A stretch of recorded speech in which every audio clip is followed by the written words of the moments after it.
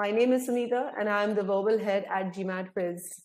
I have been in this prep industry for almost a decade now, and through these years, I have prepped over 30,000 students in various exams. And that itself should speak about teaching being my passion. It is a passion, actually. I love helping students, I love interacting with them, which is why I'm in this business for so long. Today, I'm going to take you through a journey which most of the time students, this is a journey where students falter a lot.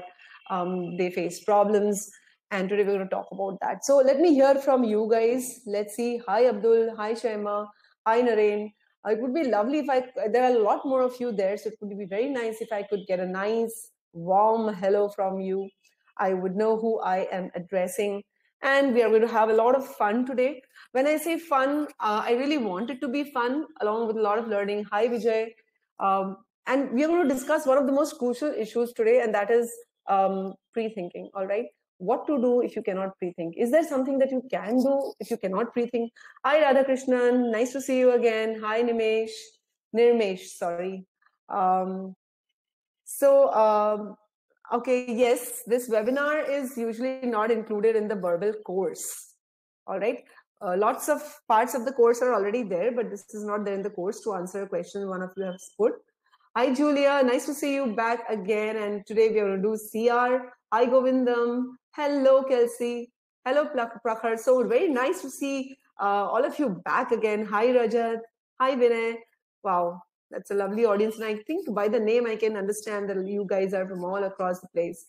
So Kelsey's from Atlanta. Wow, very nice. All right, guys. So today I want you to be a very interactive audience. Hi, John. Where you put forward your problems, the problems that you face, and I put forward solutions which can help you in your preparation. So a very quick, very, very short, brief, quick intro about GMAT Quiz to those of you who are unaware. Hi, Priyank. GMAT Quiz is truly the world's only personalized GMAT online prep course. All right, we provide you, along with our AI-driven platform, we provide you a lot of human intervention in the form of mentors, dedicated mentors who are going to really look at each of you individually. Hi, Rajdeep. Nice. Okay, guys. So let's now. This session is on what to do if we cannot pre-think in CR, right? So before we move on to what to do, because we can't pre-think or because we don't know how to pre-think, is to first understand what this pre-thinking thing is all about, all right? And then I'm going to slowly lead you to that place where we're going to talk about what to do if I cannot pre-think. If we cannot pre-think, what to do? All right, so let me lead you up to that slowly but steadily. Okay, now what is pre-thinking? The usual answers that I get is pre-thinking is like, kind of predicting exactly what the answer is going to be. All right, this is what usually students think somehow in their minds. Well, is it really possible to think of the exact strengthener, that too during the exam, that too within a span of 2 minutes? No. So definitely pre-thinking is not predicting the exact answer. That's a very distorted understanding of what pre-thinking is. And often, because people think that pre-thinking means predicting the exact answer, they are not able to pre-think correctly. All right, that is one of the basic psychological reasons. And that is because you don't really understand what pre-thinking is. All right, so this is a wrong understanding of pre-thinking. Then the question that comes up is, what is the right answer to this question? What is pre-thinking? All right. So pre-thinking is basically coming up with let me use the word shadow answer, even before you look at the answer choices. You read the stimulus and you come up with a shadow answer. When I say a shadow answer, it means that you come up with the outline of a possible answer. Okay. And this, okay, usually people think that pre-thinking it's a separate, you have to assign a separate time. You finish reading the stimulus quickly and then you should sit and pre-think. No, that is not what pre-thinking is about. How are you going to come up with the shadow answer? So the process actually starts while you are analyzing the stimulus. Okay, and very few people understand this. that pre-thinking is essentially a part and parcel of the stimulus analysis. Today I'm going to show you that, so hold on to that thought, please, guys. That's the most important part of this webinar. Okay, so pre-thinking starts while you are reading the stimulus itself. Okay, at that point of time, you're trying to see what information is given and simultaneously what is not given. All right, say for example, if it is given to us what happens during the rainy season, automatically you should think what happens when it is not raining. All right, is it given there or not given there, like that, for example. All right, so it's a lot like reading between the lines when you're reading the lines. All right, and then you proceed to coming up with a possible scenario. Usually when you're reading the stimulus, a vague idea kind of forms in your mind, and pre-thinking is just elaborating on that idea.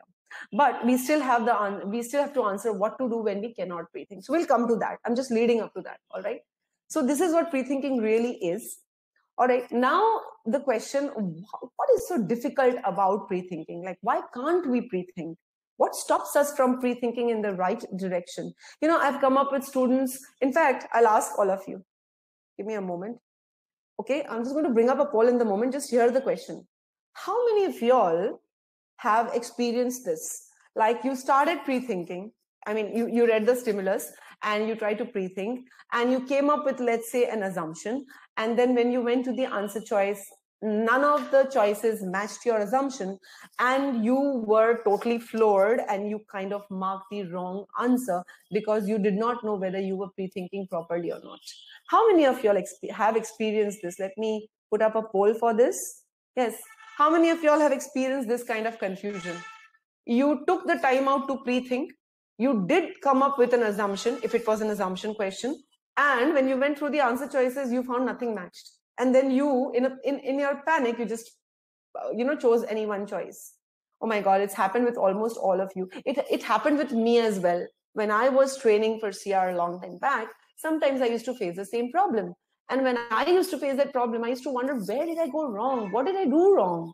Why couldn't I pre-think? When you go through the solutions the prep industries provide, you think, oh my God, this was there. Why couldn't I think like this? All right. So that's the point. Why are students not able to pre-think? Let's talk about this. This is a very, very important part, guys. Please listen carefully. A lot of you might be just that one step away from pre-thinking properly, or one step away from solving your answers with accuracy, even without pre-thinking. So let's quickly understand why we are not able to pre-think properly. All right.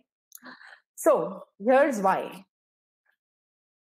99% of the time in my experience of teaching, I found that a student was not able to pre-think clearly because the student the student did not have a crystal clear idea of the stimulus. You do not have a clear understanding of the stimulus. You're not able to wrap your head around the scenario presented in the stimulus. You're not very, clear about the conclusion. And that is the problem. That's the crux of the problem. Now, you might tell me, ma'am, I know which is the conclusion. I know this sentence is the conclusion. There is a conclusion marker here. And I know this conclusion is saying this. Well, my dear friends, oftentimes what appears on the surface is not the full depth. And because you're unable to spot that depth, you're not able to swim well, let me put it this way. Unless and until you are able to gauge the depth of something, you won't be able to swim properly. All right. Anyways, I'm not going to go too much into metaphors and stuff like that. Bottom line is, you cannot pre-think properly if you don't even know what you're supposed to pre-think, and that is happening because you haven't understood the stimulus correctly. So the next question is, why are you not able to understand the stimulus properly? I mean, it's there, it's English language, you're reading the sentences, there are just 3-4 sentences. What's so difficult about it? Well, here's the thing. And again, guys, I'm going to ask whether you have experienced this after I explain this. So tell me, just bear in mind what I'm going to ask you.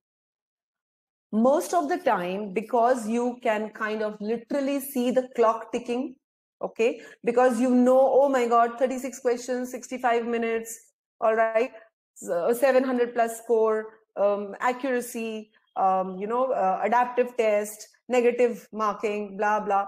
And what you do in that is you quickly read the passage. You gloss over the passage, okay? Some 30-word long sentence, you expect to understand fully in under 5 seconds. I don't know how, 5 seconds, 10 seconds. So you read the entire sentence in one shot, all right?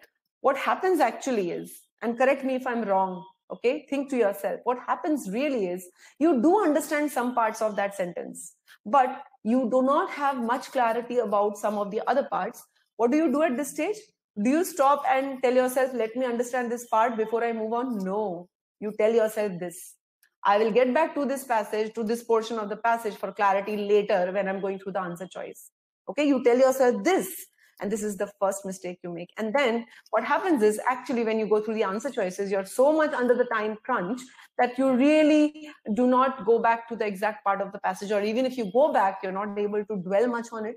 All right, this is what happens. Okay, tell me, how many of y'all have faced this? Wait, let me reset the poll. How many of y'all have faced this?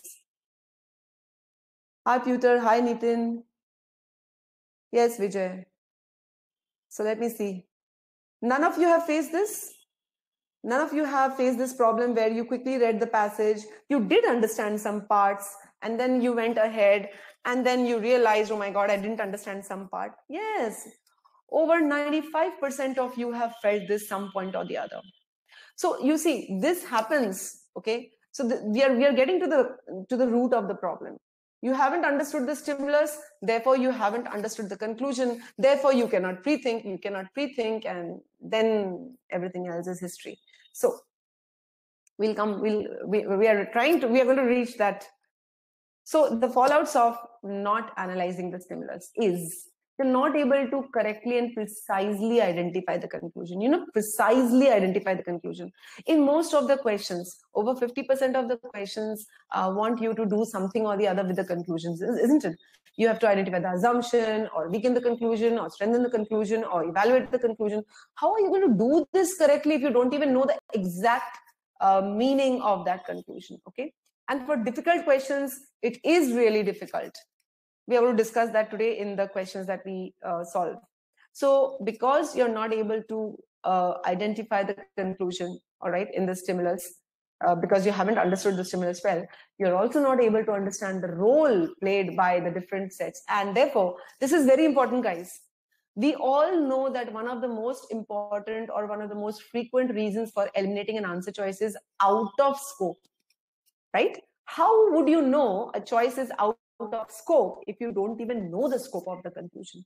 So because you haven't analyzed the stimulus properly, you don't know what the conclusion is, you don't know what the scope of the conclusion is, or at least you don't know it precisely. Okay, and precision is so very important in CR. All right, guys, so I'm going to be brutal today. What finally happens is, look at these things. You'll find yourself going back and forth between the stimulus and the answer choices. In this, you're wasting precious time. The time that you were trying to save when you were reading the stimulus very quickly, you actually waste here. All right? You choose out of scope answers as the correct answer. Or I have heard a lot of students tell me, okay, ma'am, I'm able to bring it down to the last two choices and then I choose the wrong one. Obviously, because the precision is not there. And what happens because of this? You are confused. You're marking an answer because you have to mark it and you have to move forward. But the lack of confidence really hurts your rest of the performance. It does. Okay. So I can see all these things now in your brains. This is going on in your mind. Yes, my God, this is exactly what happens with me. All right. Great. So let's see. Therefore, at this time, when you are choosing the wrong answer choices, you think you're making a mistake with the choices, right? You think, oh my God, I can't decide between the choices. My dears, it's not the choice that you're making the mistake at. The mistake was made long ago when you read the passage without precise understanding, okay? That is where all the root cause of the problem lies. So here's what we are going to do in today's session, not in the exact order, but these are the things that we're going to cover, which is really going to help you solve questions, even if you can't pre-think. That's what we set about to do, right? So today I'm going to discuss and demonstrate how to read the stimulus correctly. to draw a proper analysis of the stimulus. I'm going to use some simple examples to show you this, and then we're going to do tougher questions. Very, very important, as I've already discussed. And we teach this in our GMAT Whiz course, how to read the stimulus properly. Okay, how to precisely identify the conclusion, how to identify the logical gaps, and how to set the scope of the argument. This, my dears, is very, very important, very, very important, because when you cannot pre-think, if you are able to set the scope of the argument, you will be able to eliminate the incorrect answer choices in your process of elimination, and you will land with the correct answer choice. We'll come back to that. How to analyze the stimulus then? You need to identify different components of the stimulus correctly, like what is the premise, what is the counter premise, which part of the passage is the conclusion or the intermediate conclusion, and so on and so forth. Okay, you need to identify the role played by each component. Like if you have a sentence which you believe is a fact, you have to understand, is that fact supposed to support your conclusion or oppose your conclusion? All right. If you have more than one conclusion, you need to understand the relationship between each of those conclusions. So you need to understand the role played by each component. That is how you can analyze the stimulus best. Okay. Now we already know some possible structures of arguments. Okay, so you might simply have a very simple argument which has a single premise and a conclusion, or you have multiple premises and conclusion, or you have a premise and the counter premise which opposes the conclusion, and so on and so forth. Various structures. Okay, so here's an example. I want you to analyze this stimulus. Okay, there is no question here. You have to analyze the stimulus and tell me which part of the stimulus is the counter premise, intermediate conclusion, premise, wherever applicable. Okay, it is not necessary all four types would be there, all four of these different kinds of components, but I want you to analyze this, and I'll just set up a poll here. RC is reading and comprehension. Hi Jean, I think I have pronounced your name properly, Jean. So RC is reading and comprehension, and SC is sentence correction. Yes, Rajdeep. Hi, Putter. Okay, Putter is from Germany. So I'm just going to bring up a poll. I want you guys to analyze this. I'm going to mute myself. So here's the poll to mark the correct combination. So P stands for premise, IC stands for intermediate conclusion, C stands for conclusion, P stands for premise, and so on. All right.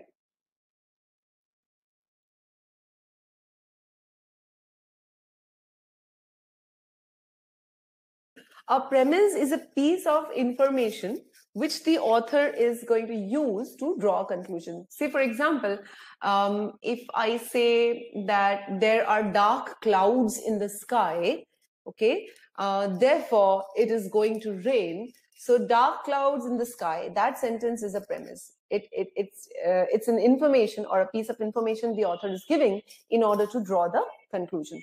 And therefore, it is going to rain is the conclusion that the author is drawing. All right. Okay, guys, so I'm going to end the poll. If you are still hesitating to put in your answer choices, please put in before I end the poll. I'm just going to count 5 very quickly. So 5, 4, 3, 2, and 1. Now, an honest question, guys, okay? Here I can see 74% of you have marked the second one as the correct choice. 5% of you have marked the third choice. 14% of you have gone with the fourth one, and 5% of you have marked the fifth one. Now, I'll ask you a question, guys. How many of y'all really analyze the stimulus by dividing between premise, counter premise? Be very, very honest. And when I'm saying how many of y'all do this, I'm asking about regularly do this. How many of y'all really do this all the time? You kind of absolutely determine what is the premise and what is the counter premise. I think you might be determining the conclusion, but whether you do it for the other components, I'm not sure. Okay. Yeah, I can see that a lot of you don't. Okay. Fine. Never mind. It's a very, very important step. This is a very simple stimulus, guys. I'm going to use this simple stimulus to demonstrate what you should do for even more convoluted, difficult stimulus. All right. Yeah, Puter says he never does that. Well, that could be one reason why you are faltering. All right. So let's see how to analyze, how to understand. All right. Kelsey, I hope you understood what a premise is. So I'm going to just start with the discussion. Just pay attention. So we start reading, and reading itself here is a big art. So what we do in our GMAT quiz course is we start off with the sentence correction course. It is a must. Why? Because in sentence correction course, we teach you how to read a sentence to draw the intended meaning. You break your sentence into small parts, you understand the meaning, and you move forward. That is how you understand the meaning of a long sentence. So let's read here. The first sentence says, the new technologies, okay, so we're going to talk about some new technologies for the manufacture of paper. Okay, so this is modifying my technology. It is for manufacturing paper. New technologies require significantly, that means a lot less fuel and water. All right. So this sentence is a fact. All right. And right now, since I haven't read the rest of the passage, I don't know whether it is a counter premise or not, but I do know it is a piece of information, or what we can call a premise, a fact. The author, why the author is stating this fact, we don't know. We are going to find out. On the other hand, now clearly this on the other hand, as we teach in our course, is usually a marker for another piece of fact or information or premise. But since here we are saying on the other hand, it means whatever is going to follow is going to be the opposite of this first sentence, right? So for now, I can kind of think, okay, the second sentence here is going to be a counter of the first sentence. Let's see. So on the other hand, the new technologies, which new technologies? This, okay? The new technologies require a lot of labor. Okay, so here this part is giving me some opposite information, all right? So for now, I'm going to call it another premise, all right? Since I don't know which of these two premises is going to support the conclusion, which of these two is going to oppose the conclusion, for now, I am saying, okay, both these sentences are facts. Both these sentences are pieces of information about the new technologies. Okay, one is an advantage, one is a disadvantage. And so here we have a connector. So another piece of information.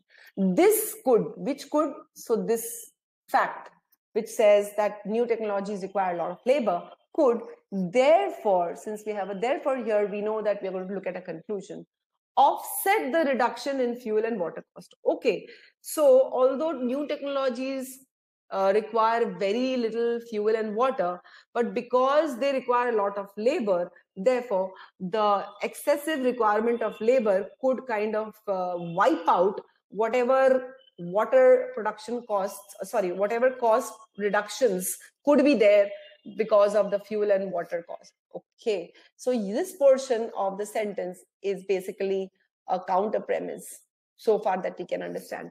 All right, it is not a counter premise right away. It is a counter premise trigger on the other hand. So we can say that it's a counter premise, but we'll decide later on. The therefore clearly tells us it's an intermediate conclusion. Why am I thinking it's an intermediate conclusion right now? I haven't reached the end of the passage. Okay, when I reach the end of the passage, and if I see that there is no other conclusion, this will be my conclusion. If there is some other conclusion superseding this conclusion, that conclusion will become the main conclusion. So far I have the conclusion that because a lot of labor is required, therefore that offsets the reduction in fuel and water cost. All right. Okay. So the second premise is basically a premise for this intermediate conclusion. This counter premise is basically a premise for the intermediate conclusion. Then we have a however. It's a premise. How do we know? We're starting with since. So since is like saying because. Labor is cheap, another fact. So labor is cheap compared to the costs of water and fuel. Okay. So because labor cost is cheaper compared to the cost of water and fuel, the overall costs of paper manufacture will likely reduce significantly. This is the author's final word on the entire paragraph, and therefore that is the conclusion. Okay. So now if you put together the relationship, Premise 1 and premise 3 are supporting the main conclusion. So premise 1 is this one, which says new technologies require less fuel and water. Premise 2 is this part which says labor is cheaper. These two are supporting the final message of the author that overall cost of paper manufacture will reduce significantly. On the other hand, the part which says new technologies require a lot of labor, this is going against my conclusion. All right. So that is basically the counter premise. All right. On the other hand, if you see this premise 2, so this is premise this one, and we are talking about this. This actually supports the intermediate conclusion. So it's a counter premise for the main conclusion, but it is a premise for the intermediate conclusion. So this kind of analysis is required. This is a very simple passage, guys. You can have a lot more twisted passages, especially for board-based questions. All right, and this is very important. Is this clear? So Kelsey, Jitesh. So Aditya, the intermediate conclusion can be in favor of the final conclusion. It may not be in the favor of final conclusion, both. Here the intermediate conclusion is against the main conclusion, but that is not always so. It depends. You can have one intermediate conclusion going in the same direction of the conclusion. Wonderful. Okay, so this was a simple example. I'm going to bring forward a lot more complicated examples where I'm going to, but this is how you should read a stimulus, guys. So once you read the stimulus, it's very easy to come up with all sorts of scenarios, you know.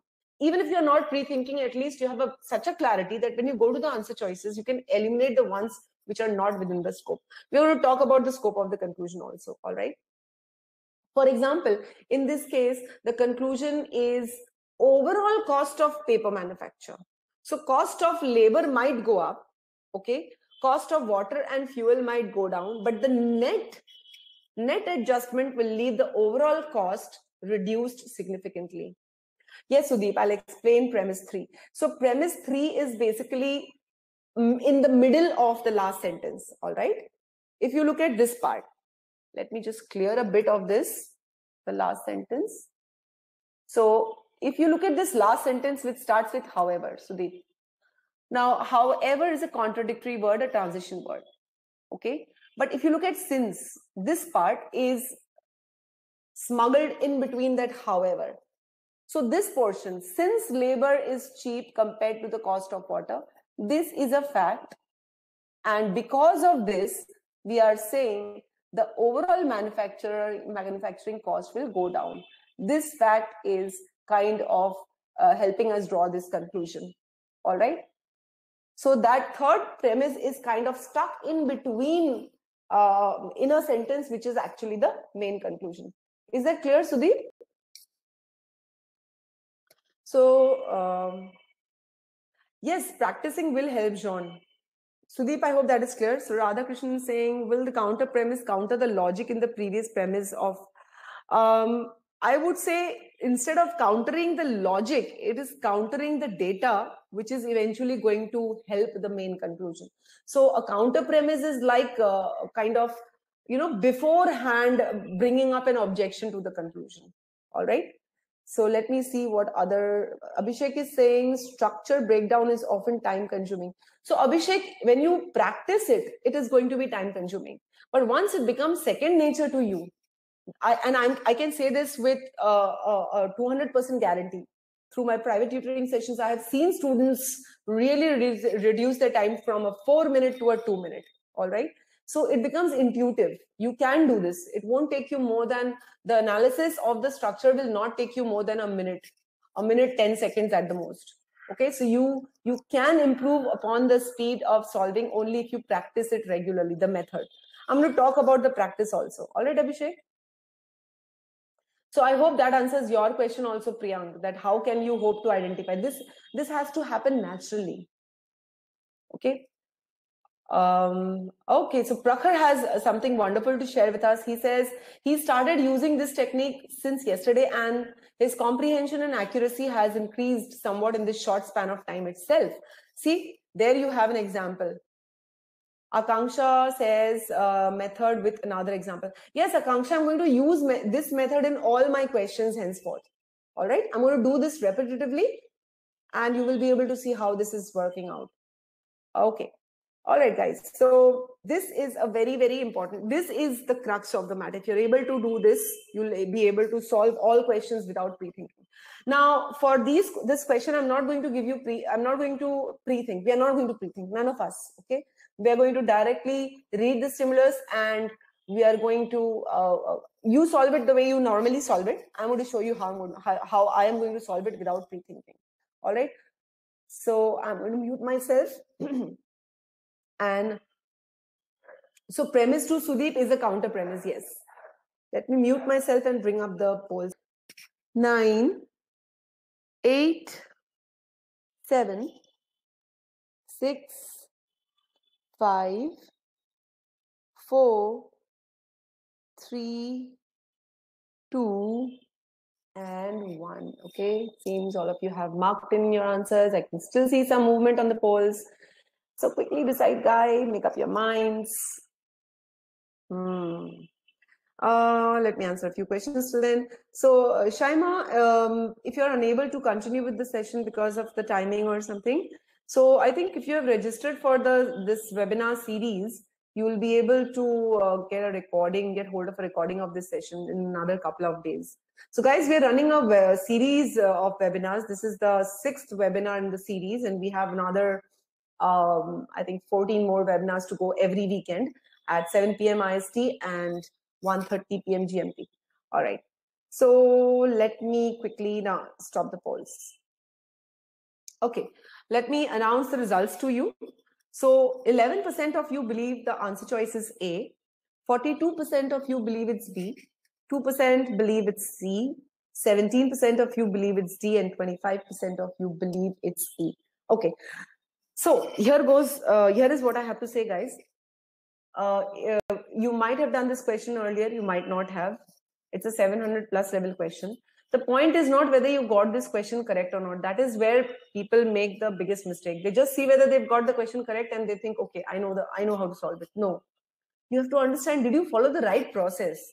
Did you reject the incorrect choices for the right reasons? Did you select the correct answer choice for the right reason? If not, then you haven't learned anything. This question is wasted for you.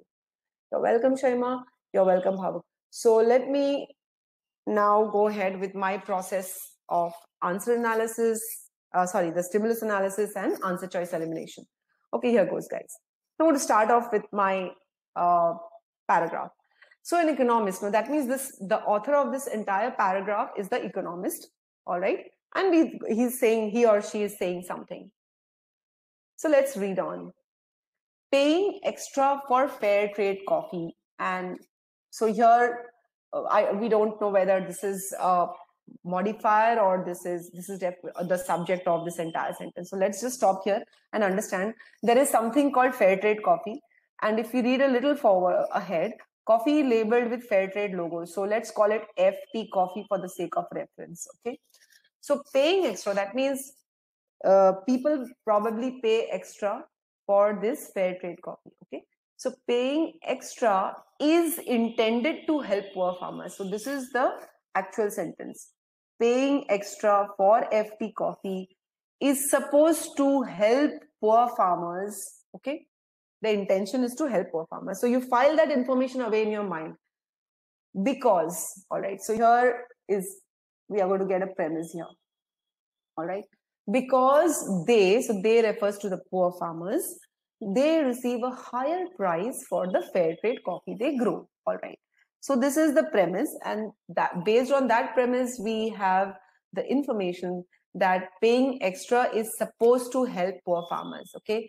So that here we form a picture of a scenario. There is poor farmers. Okay, they are growing fair trade coffee.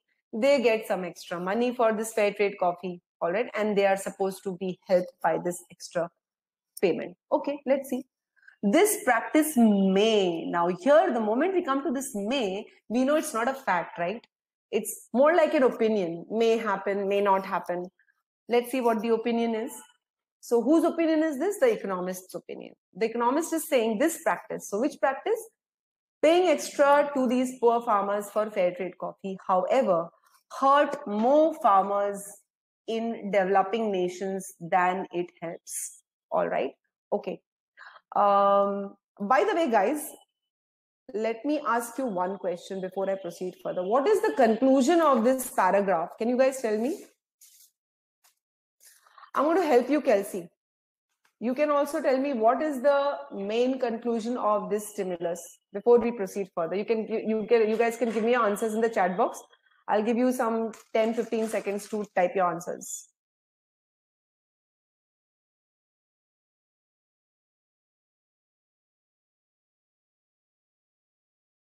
Okay, I have some answers here, so let me read them out, guys.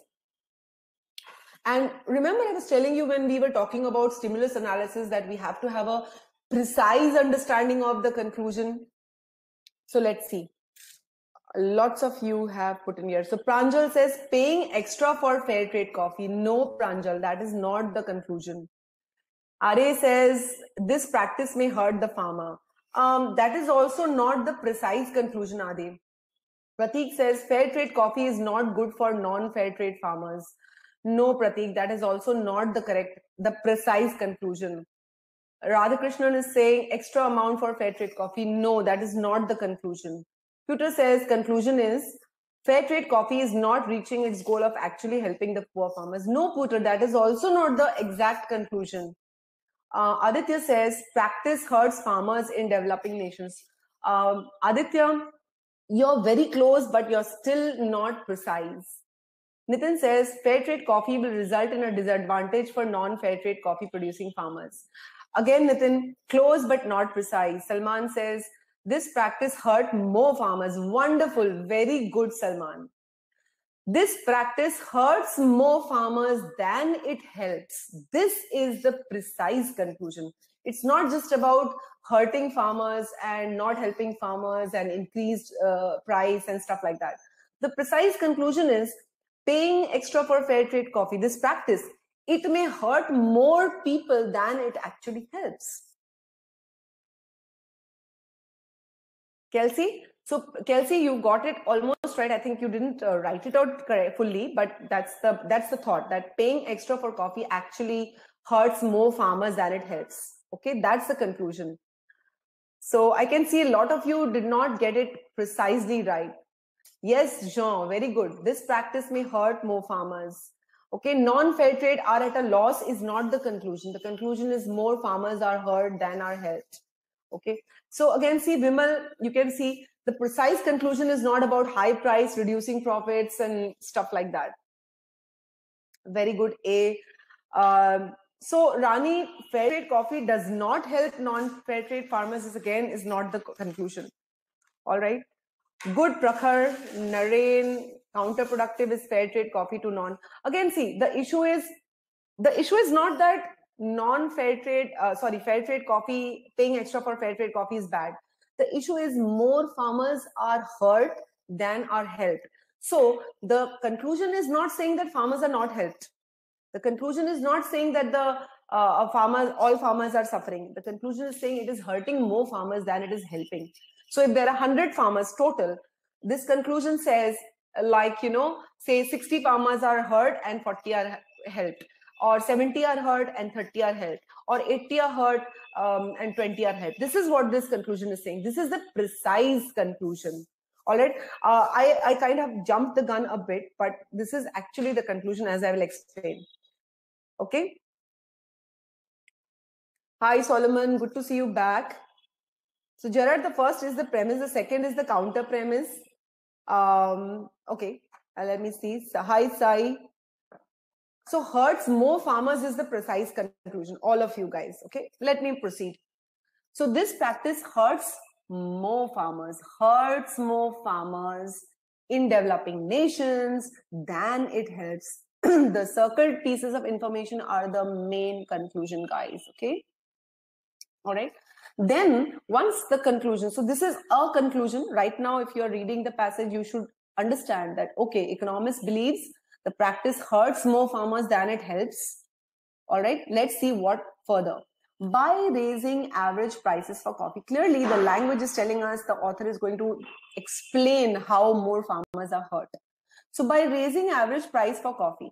So this, when you're paying extra for the fair trade coffee, the average price for coffee on the whole. So you have fair trade coffee and you have just the normal coffee. Let's say fair trade coffee and you have normal coffee. So if you're paying extra for fair trade coffee, the average price of coffee on the whole is increasing, and that encourages more coffee to be produced. So if you are a person and you want to do some farming, you think, okay, coffee is fetching a lot of a high price, so let me start farming coffee, and that encourages more coffee to be produced than consumers want. So consumers are not able to use or consume that much of coffee. So obviously, if you have excess of supply over demand, that is going to push down the prices.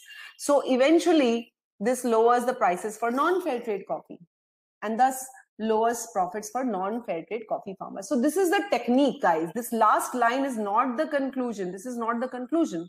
This is the technique or the mechanism by which the practice is hurting more farmers.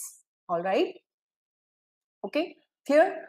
So our conclusion is, paying extra for fair trade coffee, a practice intended to help poor farmers in developing nations, may hurt more farmers than it helps. So the crux is, the precise conclusion is, more farmers are hurt by the policy than are helped. And this is what I meant. You could go wrong in your pre-thinking just because of this imprecise conclusion, guys.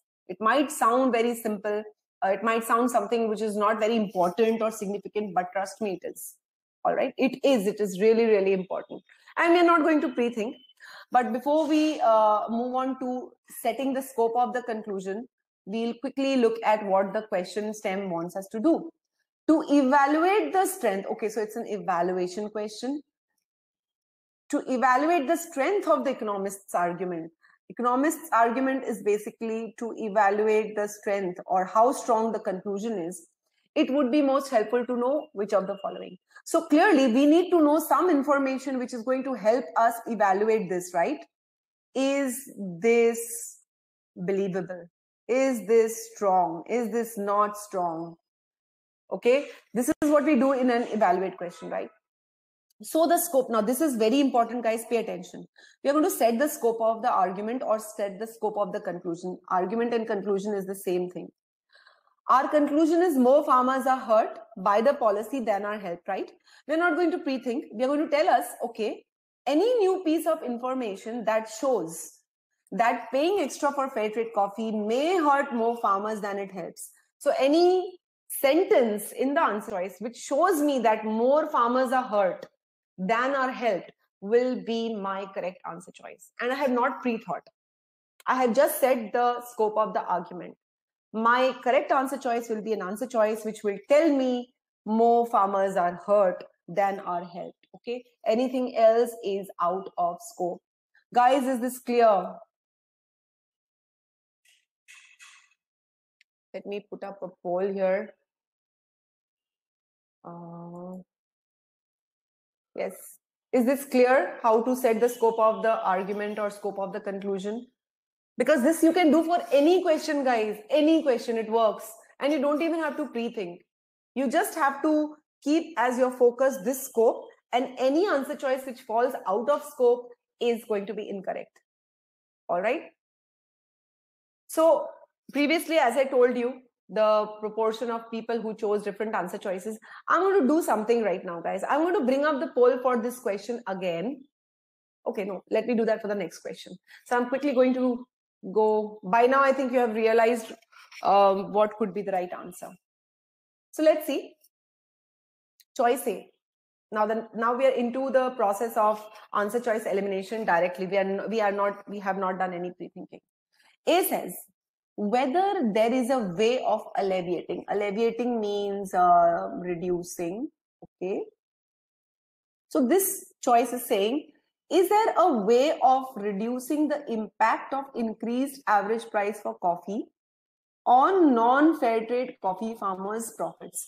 So this choice is basically not even touching the conclusion. This choice is focusing on the way to decrease the problem for the non-fair trade coffee farmers. Okay, understand, this choice is looking, it's like asking, is there a solution? Is there a solution for non-fair trade coffee farmers? Now, is that within the scope of the conclusion? Does this choice tell us that more farmers are hurt? Come on, guys. Does this choice tell us that more farmers are hurt than are helped?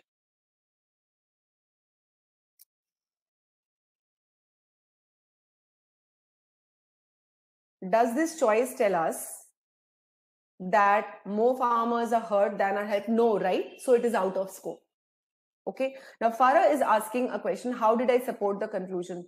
So the conclusion was it hurts more farmers in developing countries than it helps, and the support given by the author was in the last sentence. The support was because of this extra payment for fair trade coffee, a series of things happen. What happens? More people want to grow coffee. They want to take advantage of the increased fair trade, increased average prices of coffee. But because more coffee is produced than is consumed, supply increases. Supply increases, therefore the with the demand low, the price falls. Because of the price falls, therefore the people, the non-fair trade coffee farmers, they do not benefit from this practice. All right.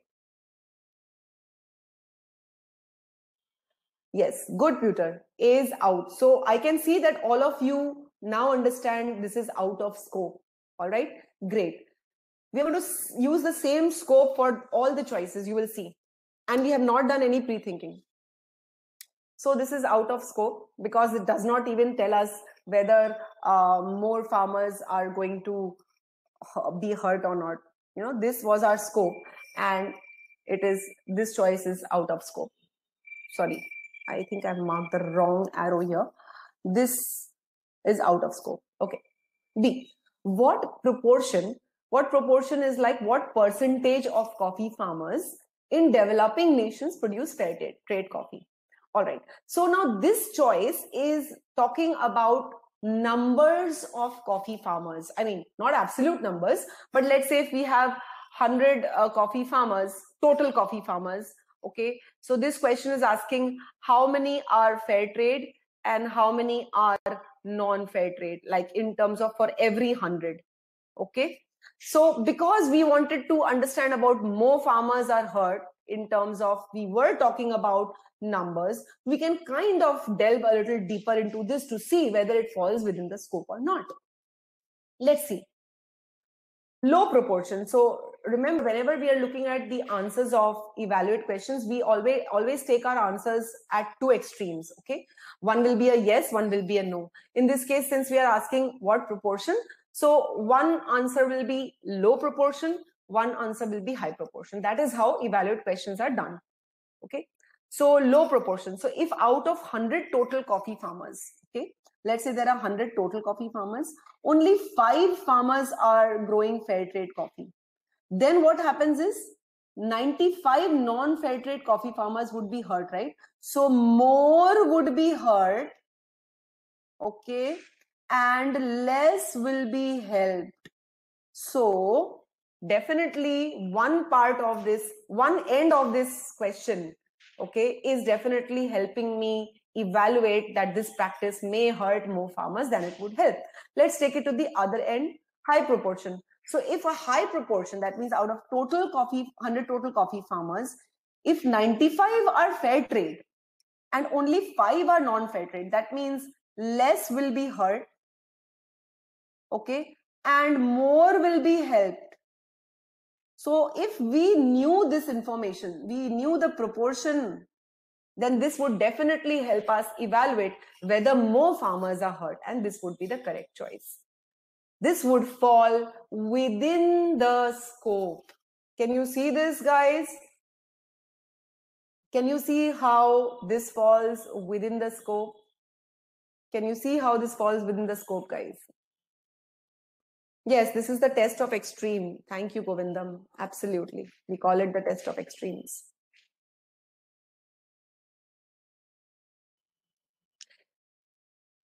Yes, Pooja. In case of evaluate questions, we have to take the choice to two extremes to see whether it works on both extremes. It is not necessary that on one extreme it is going to strengthen and on the other it will always weaken. It is also possible that on both the extremes it can strengthen. That is also possible. Okay, I can see all of you were able to see that. Some of you, let me end the poll. I think I didn't put the question properly. Guys, is this scope of the conclusion clear to you? How this choice falls within the scope of the conclusion? Great. Now you'll see, I'll use the same scope of the conclusion to eliminate the other choices. No confusion anywhere. So let me proceed to the other choices. A lot of you chose C, D, and E. Okay, just 40% of you chose B. Let's see where we went wrong, because it is very important to understand why we went wrong. Okay, this is very important to master the approach. Whether many coffee farmers, so okay, this is also talking about numbers, so we are going to pay special attention here. Whether many coffee farmers in developing nations also derive income from other kinds of farming. Okay, does this tell us that more farmers are hurt than helped? No. So out of scope. Out of scope. Absolutely. Does this tell us more farmers are hurt? No. It just says there might be farmers who earn from some other kind of farming, not coffee. So it's totally out of scope. You can call it irrelevant also, but I prefer to call it out of scope because this does not affect my conclusion at all. D. Whether consumers should pay extra for fair trade coffee. Okay, so this is asking what the consumers should do. Should they continue paying extra for fair trade coffee if this practice lowers profits for the non-fair trade coffee farmers? Does this choice help us to decide more farmers are hurt? Guys, does this choice help us decide more farmers are hurt? Let me ask you this question. Does this choice help us decide more farmers are hurt than are helped? Does this choice tell us more farmers are hurt than are helped? It just asks us to see if consumers should continue paying or not. Yes, can you answer in the polls? No, it does not. Therefore, it is again out of scope. All right. 25% of you marked E as the correct answer, guys. 1/4 of all of you. And let's see where you went wrong. How fair trade coffee farmers, okay, so we are talking about the ones who are supposed to benefit. How fair trade coffee farmers in developing nations could be helped without lowering profits. Okay, so this choice is asking us to come up with a method other than this practice. I mean, this option is asking for another way of helping the fair trade coffee farmers without hurting the non-fair trade coffee farmers. Does it help us to decide whether more farmers are hurt by the policy, guys? Does it help us to decide whether more farmers are hurt by the policy? Let me again reset the poll and ask you this question. Does this choice tell us more farmers are hurt than are helped? Does this choice tell us that more farmers are hurt than are helped? No, it doesn't. And therefore, it is out of scope. So those of you who marked this, I hope you can see what you could have done, how you could have used the scope of the conclusion to arrive at the correct answer. We did not pre-think at all. In fact, if we had pre-thought, this is how we would have done. I'll just show you quickly. Okay. So per the passage, paying extra for fair trade coffee raises the average coffee price. Okay. Average coffee, total coffee, fair trade and non-fair trade. And that attracts more coffee production. More people enter coffee production, more coffee is produced. Okay.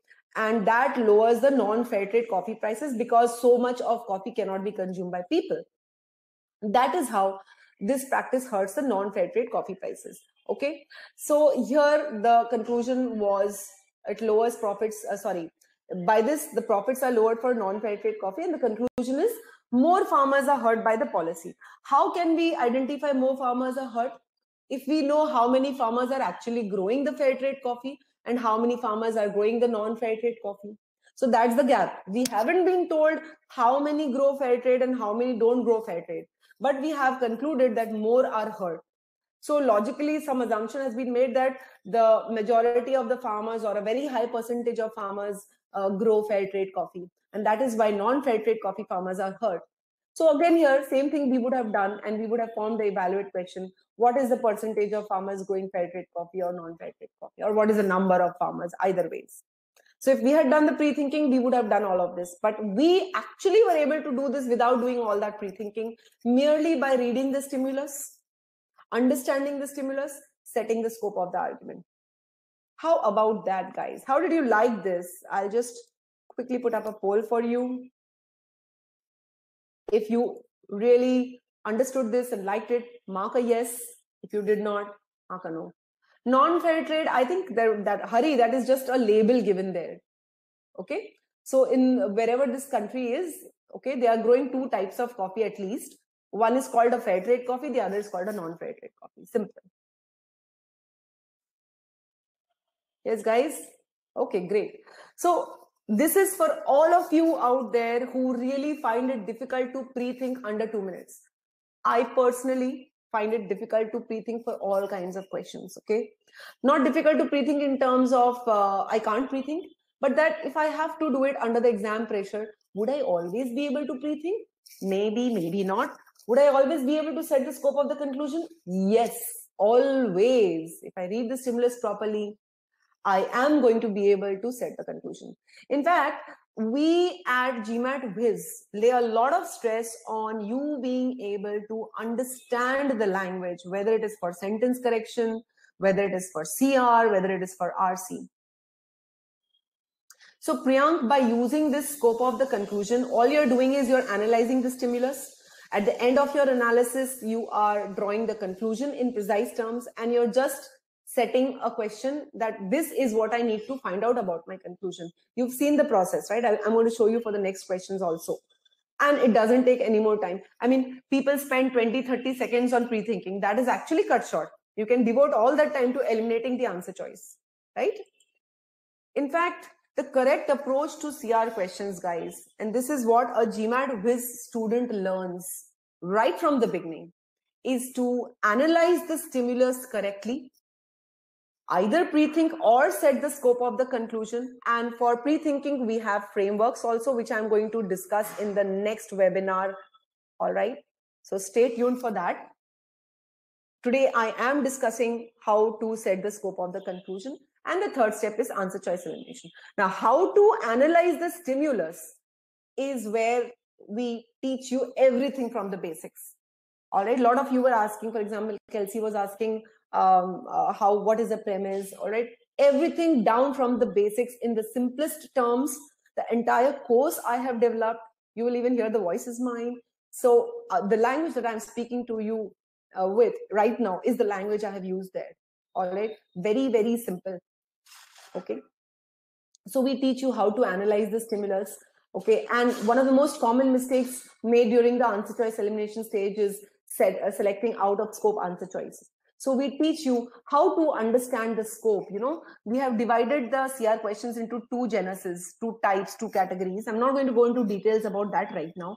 We tell you how to set the scope for category 1. We teach you how to set the scope for category 2. All right. And using that method, how to set the scope, you're able to kind of avoid pre-thinking where pre-thinking is not easy or not possible. Okay. We teach you in very, very precise manner how the scope is defined in different kinds of questions. As you can see, I've just brought some slides from the course. So GMAT Whiz student finds it a cakewalk to go through the stimulus. All right. I'm also going to talk in detail about how we will be able to analyze the stimulus better, or how to understand that language, because the language in the CR stimulus is very dense. So let me bring up the next question, guys. Let me just look at some of the questions here. So A is saying, isn't it possible for fair trade farmers to get hurt because of lower prices? So that's the question A. How many are fair trade? How many are non-fair trade? And the practice hurts more farmers than it helps. Here, the issue is not which farmers are hurt and which farmers are helped. It is overall more farmers are hurt and less are helped. Have you understood this? It isn't about whether it is possible for fair trade farmers to get hurt. That was not the conclusion. The conclusion was more farmers are helped, not more fair trade farmers are helped or more fair trade non-fair trade farmers are hurt. No, it was just more farmers are helped than are hurt. Okay, overall farmers. Yes, Vijay, we have to frame the scope of the conclusion based on the conclusion. I'll quickly take you back a few slides if you want to show you how the scope is set. Just quickly go back a bit so that it just iterates in your mind. See here. So pay attention. Once we have framed, so here is your scope. You can look at this. Here is your conclusion in precise terms, and see how we have set the scope of the conclusion. See, any new piece of information that shows that paying extra for fair trade coffee may hurt more farmers than it helps. So this is your scope. Any new information, that is your answer choice scope. Clear? Guys, shall we move to the next question? Let me bring up the poll and ask you this. I hope you're enjoying the session. I hope you're learning loads and loads of things. Shall we move to the next question, guys? Okay, wonderful. Here comes the next question. So let me just move forward quickly.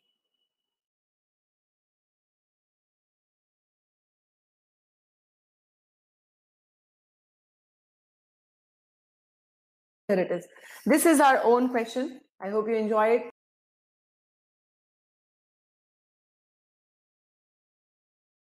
All right, guys, I'm going to start my countdown before I end the polls. So here goes.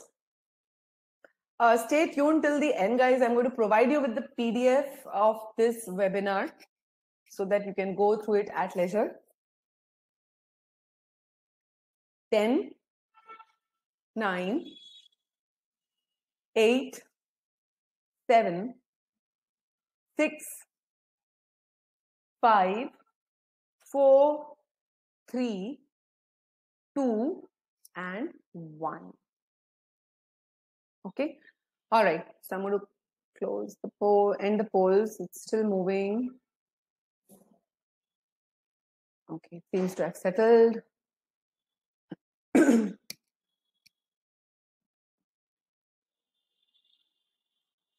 All right. So 26% of you believe the correct answer is A. 43% of you believe it's B. Clearly, B has the majority because the others, C has, nobody has chosen C. 23% believe the answer is D, and 6% believe it's E. Okay, so majority of you have gone for B, and the next the next fight is between A and D. All right. Now, before I proceed further, once again, quickly, what is the precise conclusion of this argument? It's a weekend question, so definitely there is a conclusion. I want you to give me the precise conclusion in your own words in the chat box.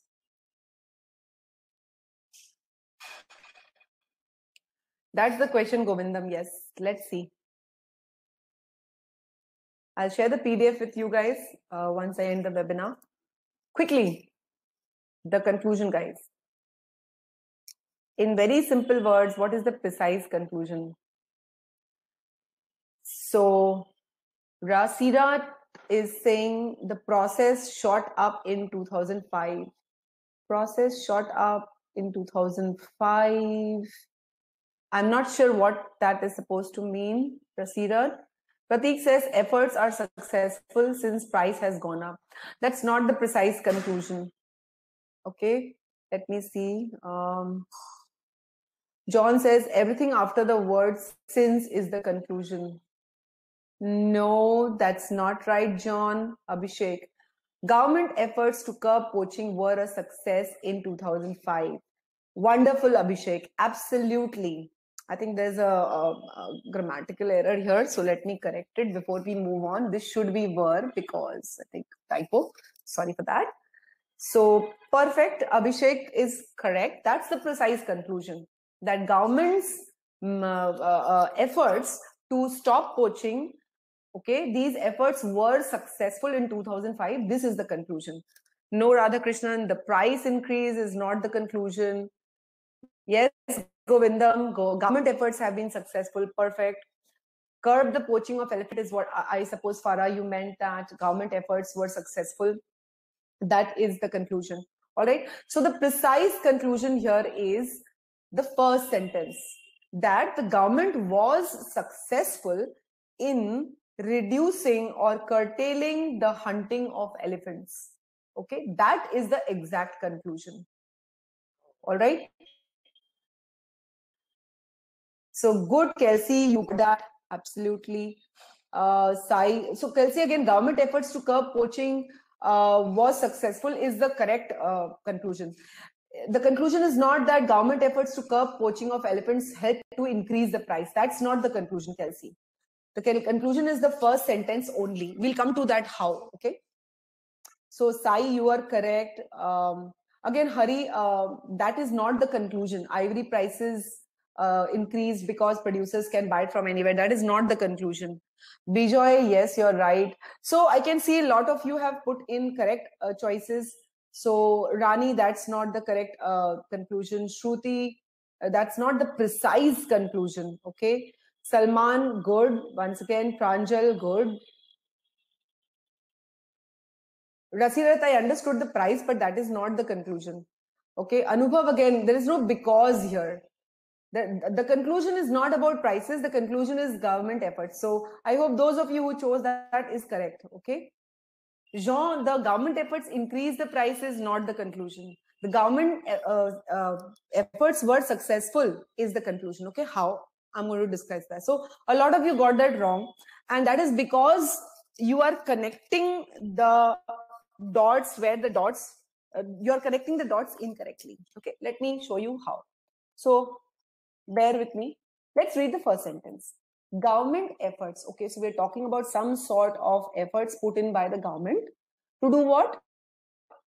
To curb, that means to stop the poaching of elephants primarily for their ivory tusks. Okay, so let's stop here and understand. These elephants are chiefly or mainly hunted for their ivory tusk, and the government efforts to stop the hunting of elephants for this were a success. The efforts were a success, basically. So we are saying government efforts were a success in 2005. Now, when you read this sentence on its own, okay, it doesn't sound like a conclusion. There is no conclusion marker. There is, this is coming right at the beginning of a paragraph. But that should not ever be a reason why you think that this is not the conclusion. The conclusion can be the first sentence, can be a middle sentence, can be the last sentence, anywhere. Anyway, so when we read this sentence, we are immediately not aware that it is the conclusion. It is only when we read the second sentence that we realize the first sentence is the conclusion. So look at the second sentence.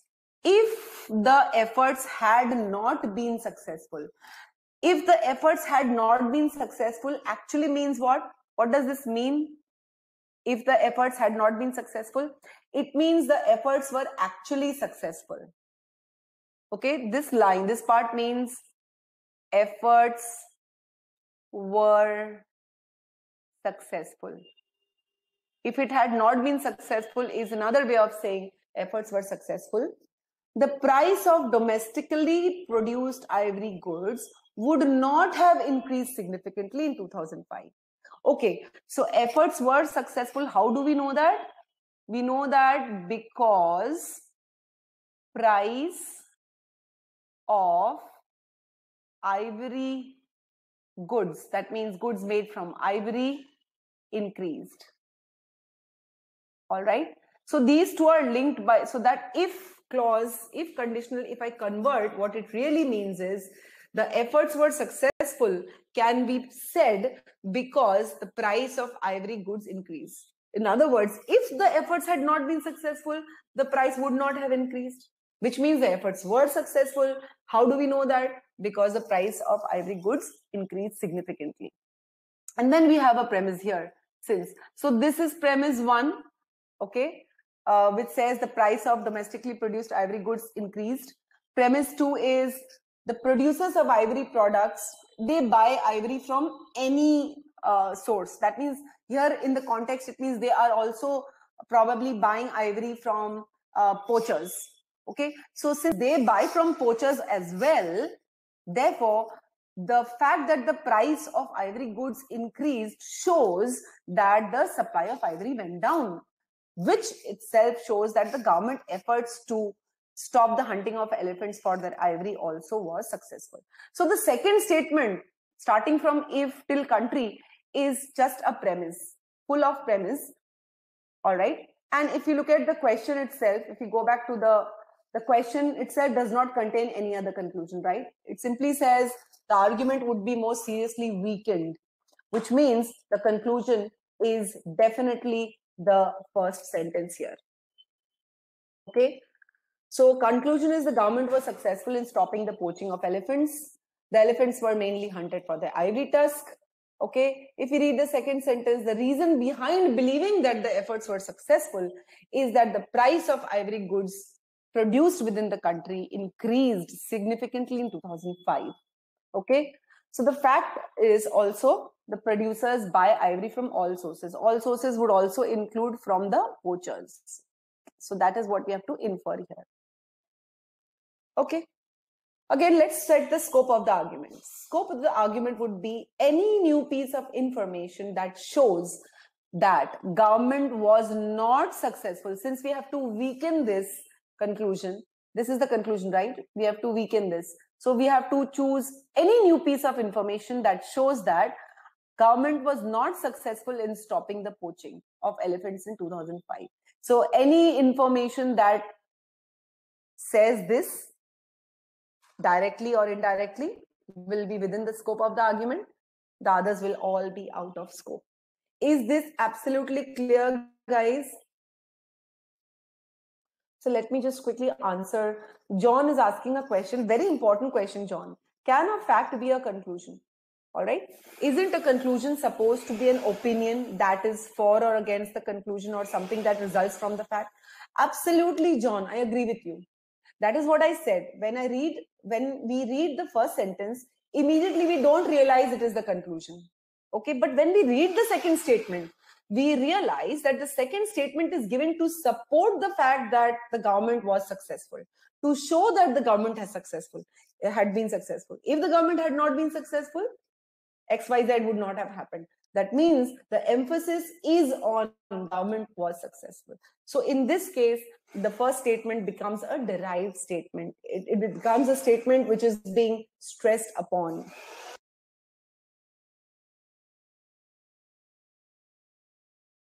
Okay. All right. So I hope that is clear now, how to set the scope of the conclusion. All right. Just give me a moment. I'll just have some water, guys.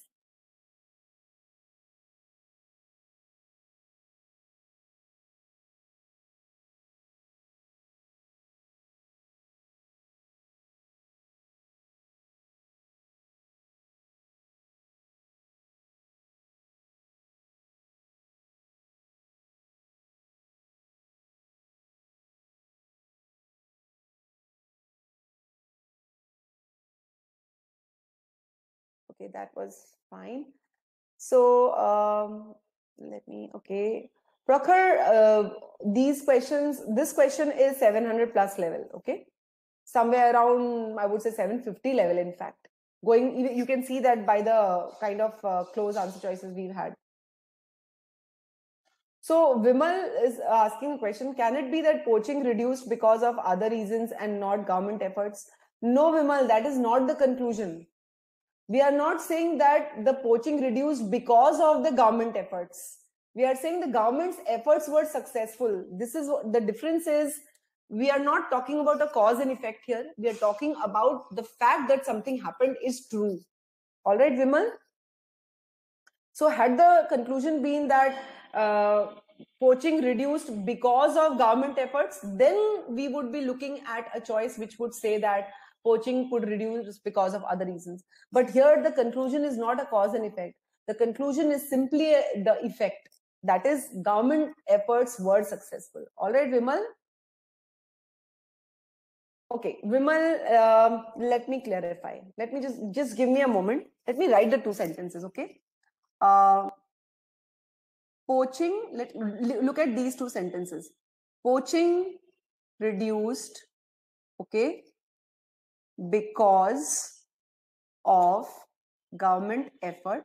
This is statement 1. Statement 2, government efforts were successful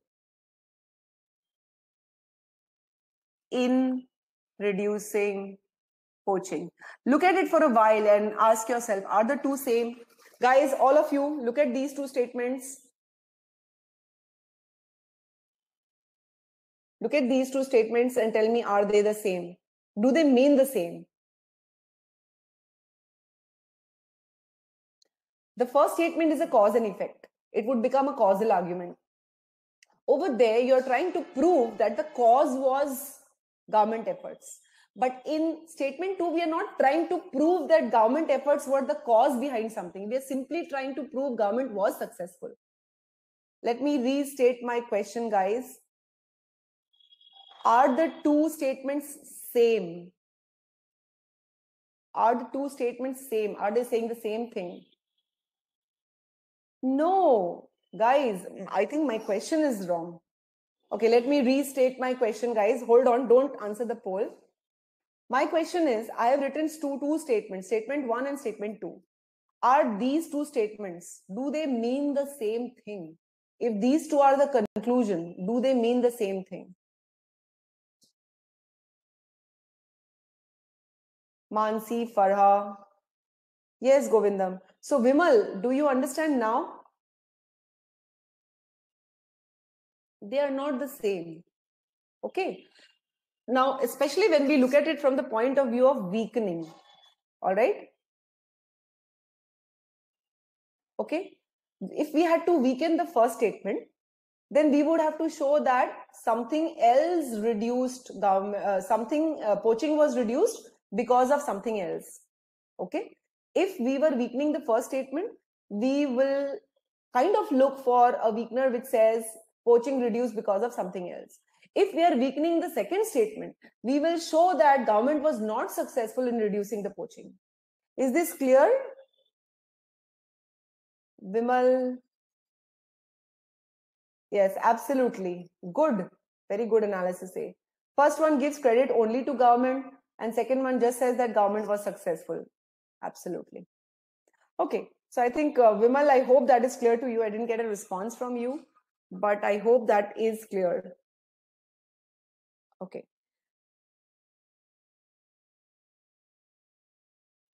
Prakhar is asking a very important question. He's saying, practicing such questions only will help me answer easier questions. No. Prakhar, it's the opposite. Every time you practice, okay, let's say if you are practicing 10 questions in CR, all right? Always start with 3 easy questions, okay? 4 medium difficulty level questions and 3 hard questions. You will never reach the hard questions if you do not successfully answer the easier and the moderate difficult level questions. You're welcome, Vimal. I'm glad it's clearer to you. You can write down the 2 statements and think about it more deeply later on also, okay? That is why it is very important to get the conclusion very precisely. Because a little bit of difficulty here and there, you might choose the wrong answer, okay? So here goes. Since prices for domestic ivory goods increase, now this is my thought process. This is not by pre-thinking. This is while I was reading the paragraph, I was thinking like this. Prices for domestic ivory goods increase. That is why here they are saying the efforts to curb poaching were successful. So we have to weaken the idea that efforts to curb poaching were successful. Now, since we are talking about price here, we can definitely think about demand and supply clearly. Because poaching of elephants, if that had stopped, the supply from the poachers should have reduced. Okay, so we can think about demand and supply very easily here. So now this kind of general information or common sense, let's put it this way, you are expected to have if you are applying for an MBA. All right. So when demand is high and the supply is fixed or is low, the price is high. Similarly, when demand is fixed or low, the supply is high, the price is low. So here, poaching of elephants for the ivory tusk, if that poaches, it will, if the poaching goes on, that will add to or maintain the supply. Okay, since the ivory producers are willing to buy from all sources, so the supply would be maintained. But we are saying and this would keep the prices from rising. The author is making the connection that the supply must have reduced significantly by curbing poaching to raise the prices. So clearly the supply has reduced from the poacher's side. This has been assumed. All right. This is not given anywhere, but this is assumed. So a weakener would be any statement that shows that the supply in the country, okay, from poachers was reduced, but not because they stopped poaching. We can show that it was reduced, but we can kind of show that they were still poaching. So somehow we need to come up with a choice which will show us that the poachers were still poaching. That's the scope of our conclusion, right? So with that, for example, we could say that the poachers started smuggling ivory outside the country. So let's see. A says poachers started getting a significantly better bargain abroad for their ivory in and around 2005. Now this suggests that the poachers were still poaching in and around 2005, but they were not selling the ivory in the country, they were selling it outside the country. So this choice would help us doubt whether government's efforts were really successful, and this is the correct answer. 26% of you, 23% of you, I think, got this right. And I hope you got it right for the right reasons. All right. Now, a lot of you marked, 43% of you, I think, marked for choice B. We'll discuss why choice B is incorrect. So just hold on. Just hold on. Okay. Let me now explain to you B. See, B is saying the demand for ivory products. Now, this is attacking the conclusion from the demand perspective. The demand for ivory products, they are giving us some special items, not really very important, but still, the demand for ivory products suddenly shot up in 2005. So this is giving us a reason why prices increased. Okay, demand shot up. That is why prices increased. Does this tell us that poachers were still poaching? Is this within our scope? Guys, does this tell us that supply from ivory, supply of ivory from poachers had increased or decreased? Does this tell us? Is it within our scope? All of you. Let me reset the poll and ask you. Does this choice tell us that poaching continued? It doesn't, right? It tells us the demand for ivory increased, the price increased because the demand increased, not because the supply decreased. So this is giving us another reason. But then the question was not that government efforts is the only reason for poaching to go down. So this choice is not really giving you a clear reason, or it is not telling you that government efforts to curb poaching were not successful. All right. So Govindam last statement says that producers can buy from other sources. So buy from all sources, Govindam. So Pratik, this choice is telling you that the demand increased. That is why the price increased. This choice is not telling you that the price increased because the government efforts to curb poaching was or was not successful. It doesn't even talk about poaching at all. It is totally looking at a different angle. We are not weakening a causal argument. A causal argument, this could have been a weakener. That something else led to the rise of price. But rise of price is not the conclusion, Pratik. Govindam, rise of price is not the conclusion. The conclusion is government efforts were successful. Okay, so if we just go back a little bit, okay, look at the weakener. We are saying government, we need to prove government's efforts, okay, to curb poaching was a success. All right. So we have to prove, okay, we have to prove that the efforts were not successful. If we just go back a little bit here, we have to prove that the government efforts were not successful. This is what we have to weaken. So our scope is government was not successful in stopping the poaching. Now consider choice B. Does choice B says, if I place choice B next to this, okay, Choice B says demand of goods increased, okay, price increased. Does this tell you that government was successful or not, guys? It is telling you the price increased because of something else. But does it definitely tell you government was not successful? Maybe the two things happened simultaneously. Maybe the government was successful also, and maybe the demand also increased. Then does it weaken? Priyank, this platform is too short a time to answer your question. A causal argument briefly means the conclusion contains a cause and effect. Guys, let me ask you this. Choice B, okay? Choice B could be true even when the government effort was successful, right? So let's say government's efforts were successful and demand for ivory goods increased. All right. Does that tell us that price did not increase because government's efforts were not successful? Yes. Does choice B really tell us that the government was not successful in curbing poaching? I think I have put the question in a wrong manner. Wait, let me reset the poll. Can you see why B cannot be the answer, guys? B could be true. At the same time, government's efforts could also be successful. That is why B is not the answer. All right. Okay, great. So I hope all your queries are answered. Let's move forward. And that is how I arrived at the weakener, that any choice which shows that the ivory from poachers was reduced.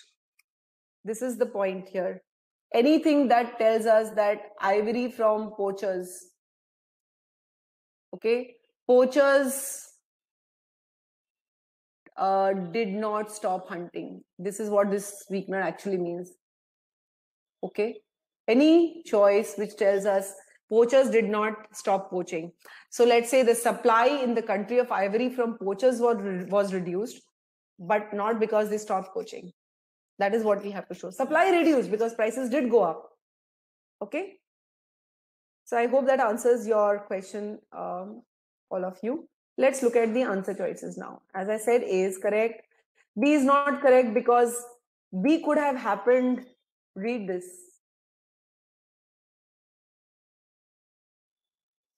Okay. This does not tell us that supply from poachers increased or decreased. It is possible that price of ivory goods shot up. Okay. So let's say, sorry, I'll write this down so that will be clear to you. Let's say demand shot up.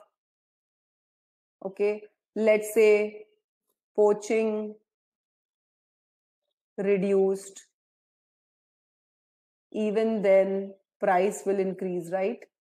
So this choice does not tell us that poaching did not reduce.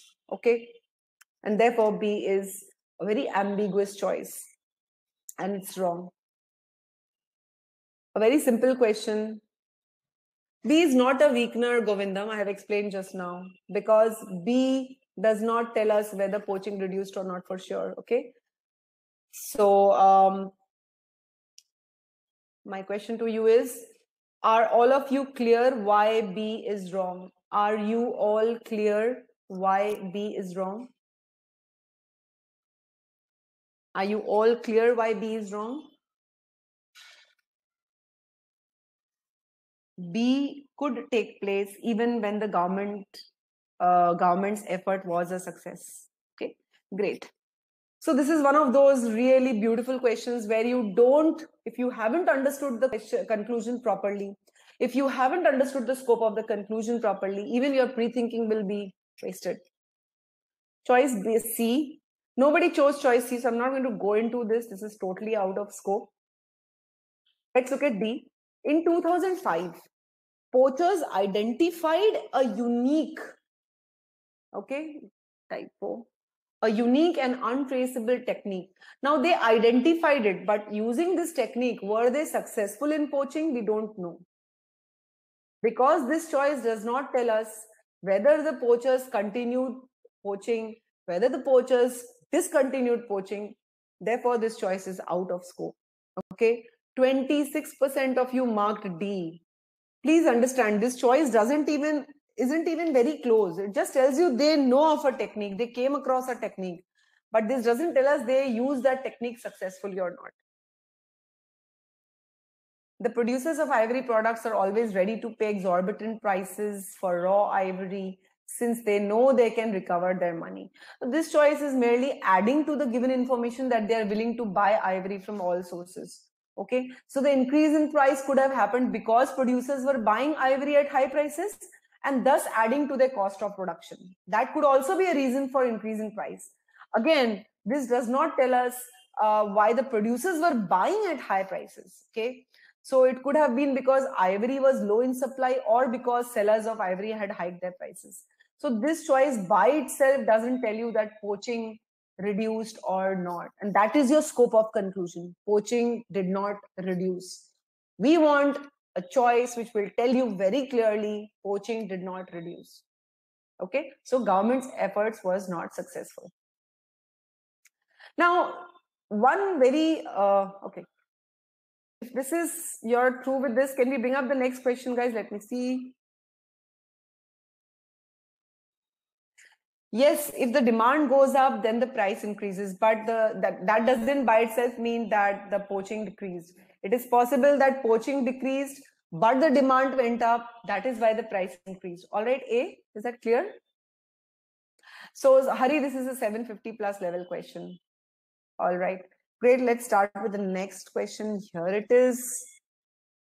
Again, a simple question, but I want you guys to apart from solving this question, I want you guys to point out the conclusion of this question. Okay, go ahead.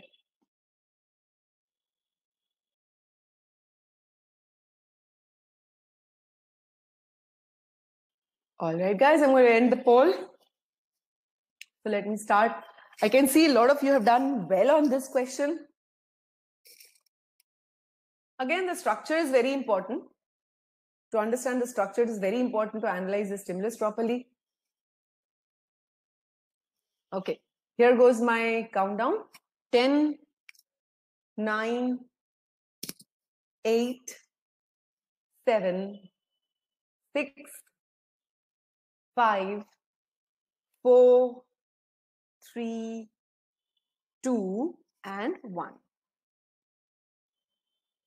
Okay, 7% of you marked A, 35% of you have marked B, 7% of you have marked C, 14% have marked D, and 35% have marked E. So it's like between B and E, it seems.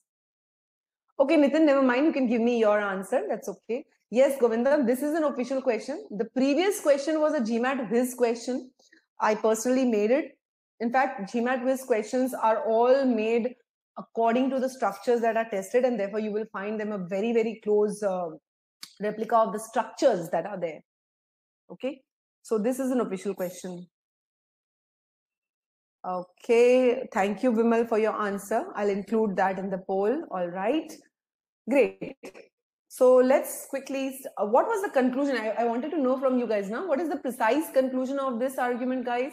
Can you write it down in the chat box quickly?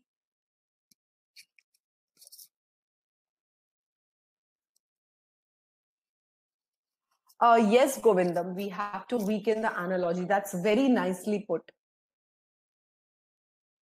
Yes, Govindam, the previous question was part of our question bank, GMAT quiz question bank. Okay, very good. So Nitin is saying Nitin, Aditya, A, all of you have got that right. A, E, all of you, Salman.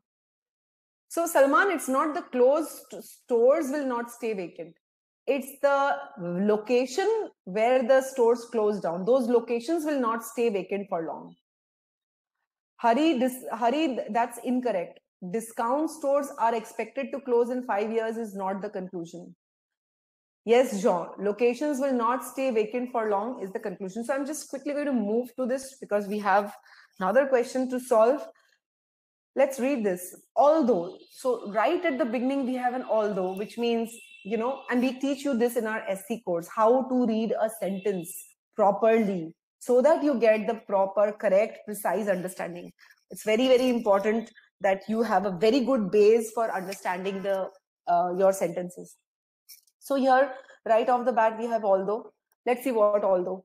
Although the discount stores in Gorville's central shopping district. Okay, so we are talking about discount stores. They are in a particular shopping district. Although these stores are expected to close within 5 years as a result of competition from a spendless discount department store that just opened. Long sentence. Let me process the information. So we have Gorville's central shopping district, okay, and we have discount stores, okay, all right, and these discount stores will close. Why? Cannot compete with big discount store. I'm going to write this as big discount store. What is this big discount store? Spendless discount department store. So we have probably, you know, the discount stores are going to close down in 5 years because they cannot compete with a spendless discount department store. So maybe there is this big department store which has opened there, and that is why the other discount stores cannot compete with these. You know how we have normally in our day-to-day life, you have these big retailers because of whom the small retailers have to shut down their business. Okay, so something like that is happening here. It always makes sense to kind of draw an analogy with what you already know. So although this is going to happen, so this part is a premise. Okay, again in our course we teach you that although is a premise marker. It gives you facts or information which are used to draw the conclusion. This part, those locations will not stay vacant for long in the 5 years. Okay, this part is the conclusion, or this part is the derived portion.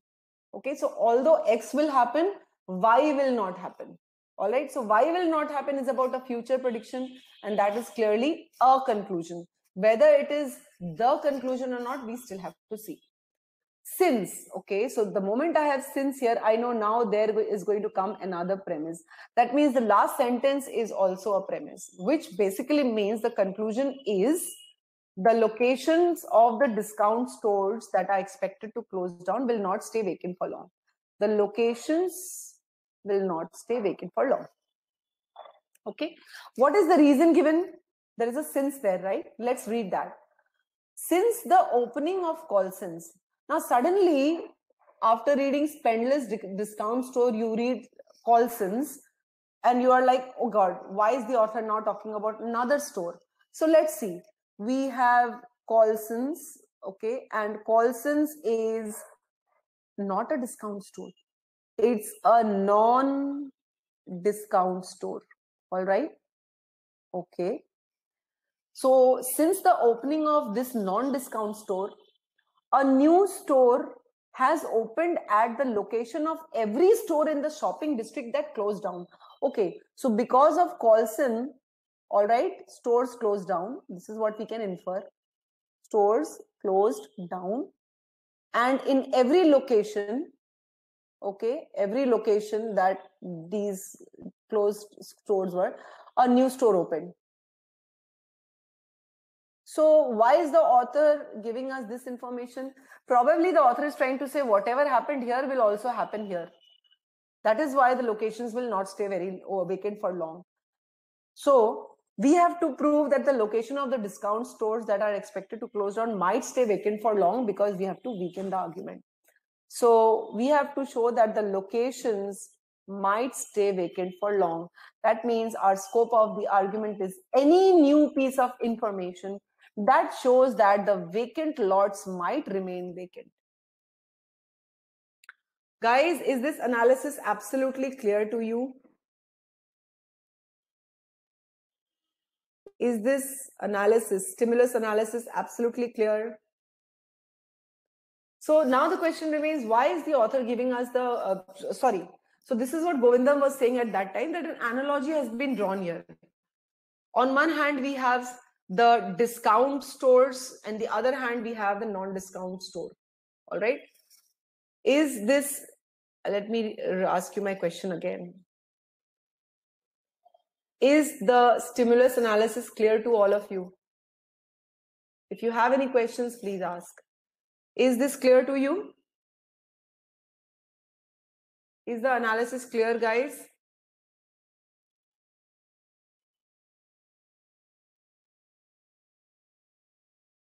Colson store did not close. Because of Colson, the other stores closed down. Pranjal, my writing may have misled you. The second part says, opening of Colson's. Since the opening of Colson's, a new store has opened at the location of every store in the shopping district that closed because it could not compete with Colson. So what we are saying here is, okay, we are talking about some stores closed down because they could not compete with Colson. So discount stores closed because they could not compete with Spendless Discount. Some stores closed because they could not compete with Colson non-discount department store. All right, Pranjal, is that clear? Okay. Pranjal, is that clear to you? Colson stores did not close down. Because of Colson, something else closed down. Okay. So we have two parallels here. We have two things happening parallelly. We have discount stores closing because of Spendless. We have some other stores closing because of Colson's. The only difference is Spendless discount store. Spendless is a discount store and Colson is a non-discount store. So on the basis of Colson's example, the author is saying that the location where the discount stores once stood will not stay vacant for long. So let's now move to, you're welcome, Pranjal. Let's move to, so our scope of conclusion, have all of you marked it? Vacant lots might remain vacant. This is what we have to prove, okay? So any choice which says vacant lots might remain vacant will be our answer. If it does not, it does not. Let's do a little bit of rethinking in this case, okay? Just let's do that. Let's look at the logical gaps. What kind of stores closed down because of Colson? If you read this line, Colson is a non-discount department store. A new store has opened. What kind of store? We don't know. At the location of every store that closed down, what kind of store? We don't know. So what kind of stores closed down because of Colson? Now think logically. Colson does not give discounts. Okay. So highly unlikely that discount stores would have closed down because of Colson. It is quite possible that the kind of stores that closed down were also non-discount stores. Okay. And what kind of stores do you think would have come up? It is more likely that discount stores came up instead of a non-discount store, because only a discount store might be able to compete with Colson. Similarly, what kind of stores replaced the stores that closed down because of Colson? Again, highly unlikely that discount stores came up because they will be able to, highly likely, sorry, that discount stores came up because they would be able to sustain competition from Colson. All right. So you're thinking about what kind of store closed down because of Colson, what kind of store opened in the place so that it could compete with Colson. So clearly, a weakener would be to show that the stores that came up in the locations vacated by stores unable to face Colson's competition were discount stores. All right. So if the stores that came up in the location where the Colson was, if they were discount stores, fine. But in this case, discount store is closing because of discount store. Do you think another discount store will open up in that same location? Highly unlikely. Okay. So the gap here was, we know that a discount store closed because it could not compete with another discount store. What we don't know is what kind of store closed because of non-discount department store, or what store opened up in that place. So that is the gap. We don't know about that. These two pieces of information are the gaps. So when you're reading the stimulus properly, you should notice, okay, they are just talking about new store. What kind of new store? They're just talking about every store. What kind of store? Not clear. Okay. So reading it by breaking the sentences into pieces. If you break your sentences into pieces, if you focus on those pieces, you will be able to notice the logical gaps. Otherwise, you won't. Let's see. Many customers of Colson's are expected to do less shopping there. All right. So we are saying Colson's customers will not shop at Colson. They will probably shop at Spendless. Does it tell us that? Does it tell us that the lots will stay vacant for long? So what if Colson's customers are now going to shop at Spendless? Fine, Colson is going to close down maybe, but what about the lots that have become vacant? Will they remain vacant? Will they fill up? Does this choice fall in within that scope? No, and therefore it is not the correct answer.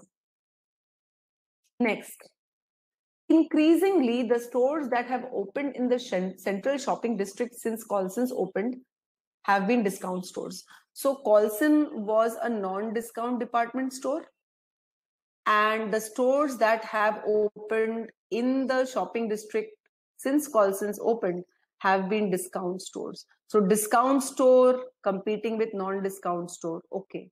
But here we have discount store closing down. Will another discount store come up there then? No. So Colson is not a good example to come to the conclusion that the locations will not stay vacant for long. This choice tells us that the locations might stay vacant for long because discount stores will not open in Gorville Central Shopping District again. Therefore, B is correct. All right. Is this clear, guys?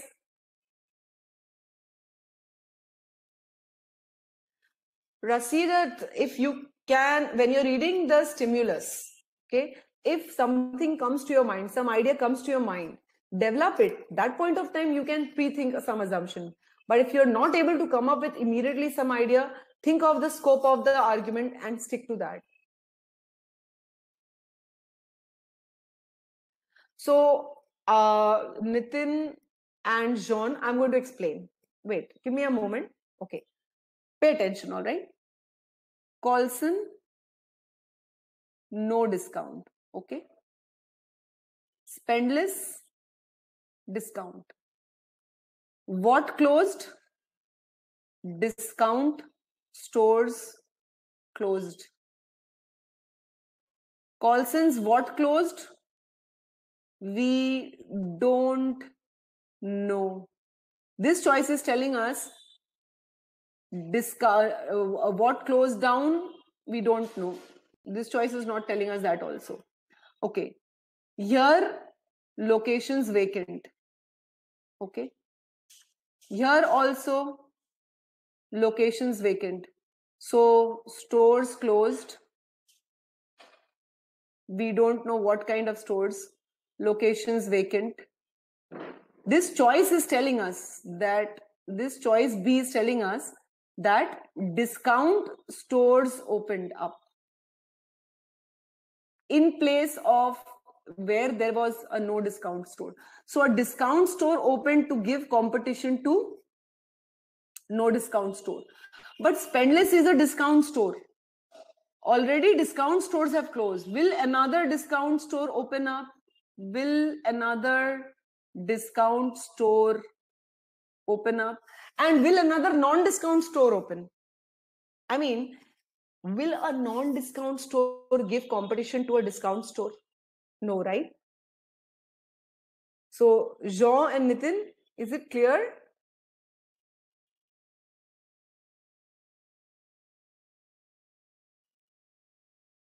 Jean and Nitin, is it clear to you? And all the others, is B clear? It's simply business, you know. You're welcome, Nitin. Jean, is it clear to you? Nitin found it cleared his doubts. So it's simple business sense. I offer discounts. I cannot compete with a bigger discount giver. Okay. I don't offer discount. I cannot compete with a bigger no discount giver. So it's about competition between which and which. All right. So B was the answer there. Let's look at C. At present, the central shopping district has as many stores operating in it as it ever had. Does this help us? Does this tell us that the vacant lots are not going to remain vacant for long? No. How many stores are there doesn't matter, because the discount stores will close within 5 years. So there are 10 stores, 100 stores, 50 stores, doesn't matter. Okay. D says, over the course of next 5 years, it is expected that Gorbel's population will grow at a faster rate. If the population will grow at a faster rate, then the locations actually might not stay vacant for long. In fact, this could be a strengthener. All right, D could be a strengthener. If the population is going to grow, then maybe, just maybe, some kind of something or the other will come up in that location. So this is out.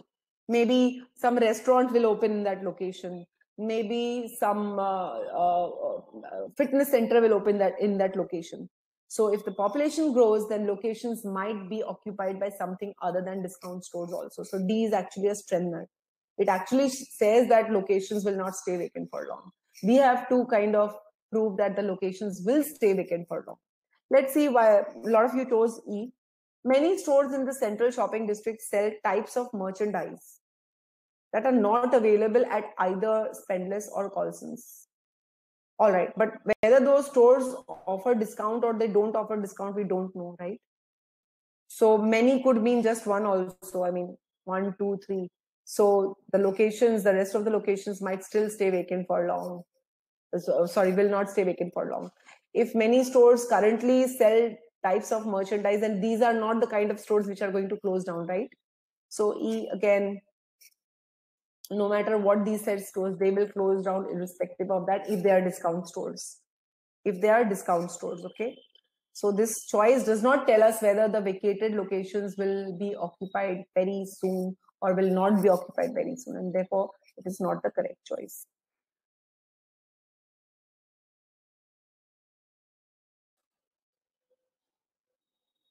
So Kelsey, a new store is opened, but if you read the last line, this is where it is very important, Kelsey, to learn to read a sentence properly. I'll show you how we teach to read a sentence properly.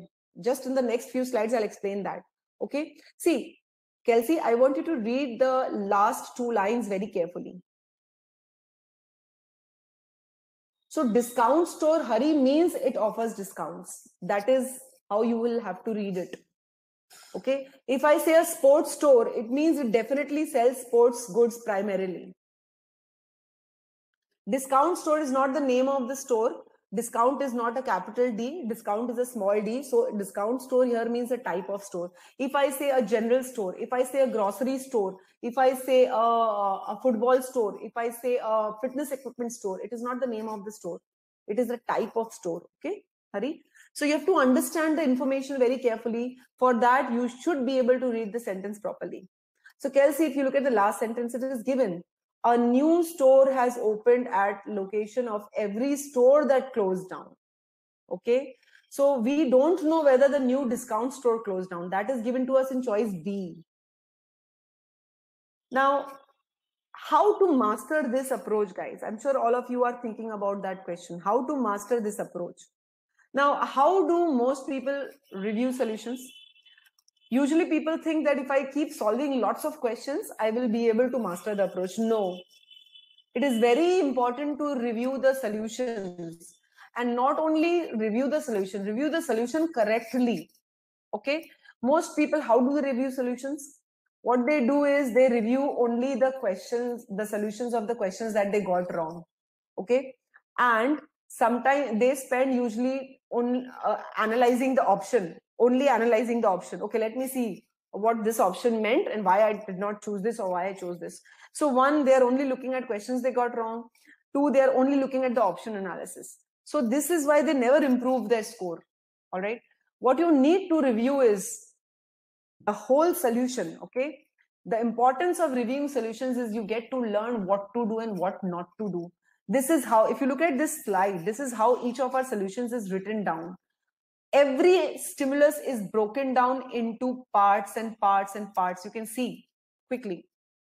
And when you analyze the solution like this, you get to understand where your thoughts went wrong.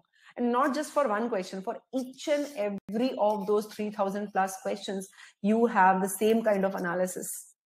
See, the OG solutions don't offer you this analysis for every question, all right? So you need to train yourself to see whether you are analyzing your stimulus properly or not. How will you know that? You will only know that if you compare it against solutions. So you need to analyze the solution of questions that you get right and the questions that you get wrong. And you have to review everything, the stimulus analysis, the pre-thinking, if any, the answer choice explanations, everything. That is how you're going to master the approach. Not just by looking at the solutions of questions that you get wrong, okay? So mastering the approach is very important. Learning it does not really help only by learning it. You have to keep on improving at it. All right, guys, let me bring up the last question. This is another GMAT quiz question. Go ahead.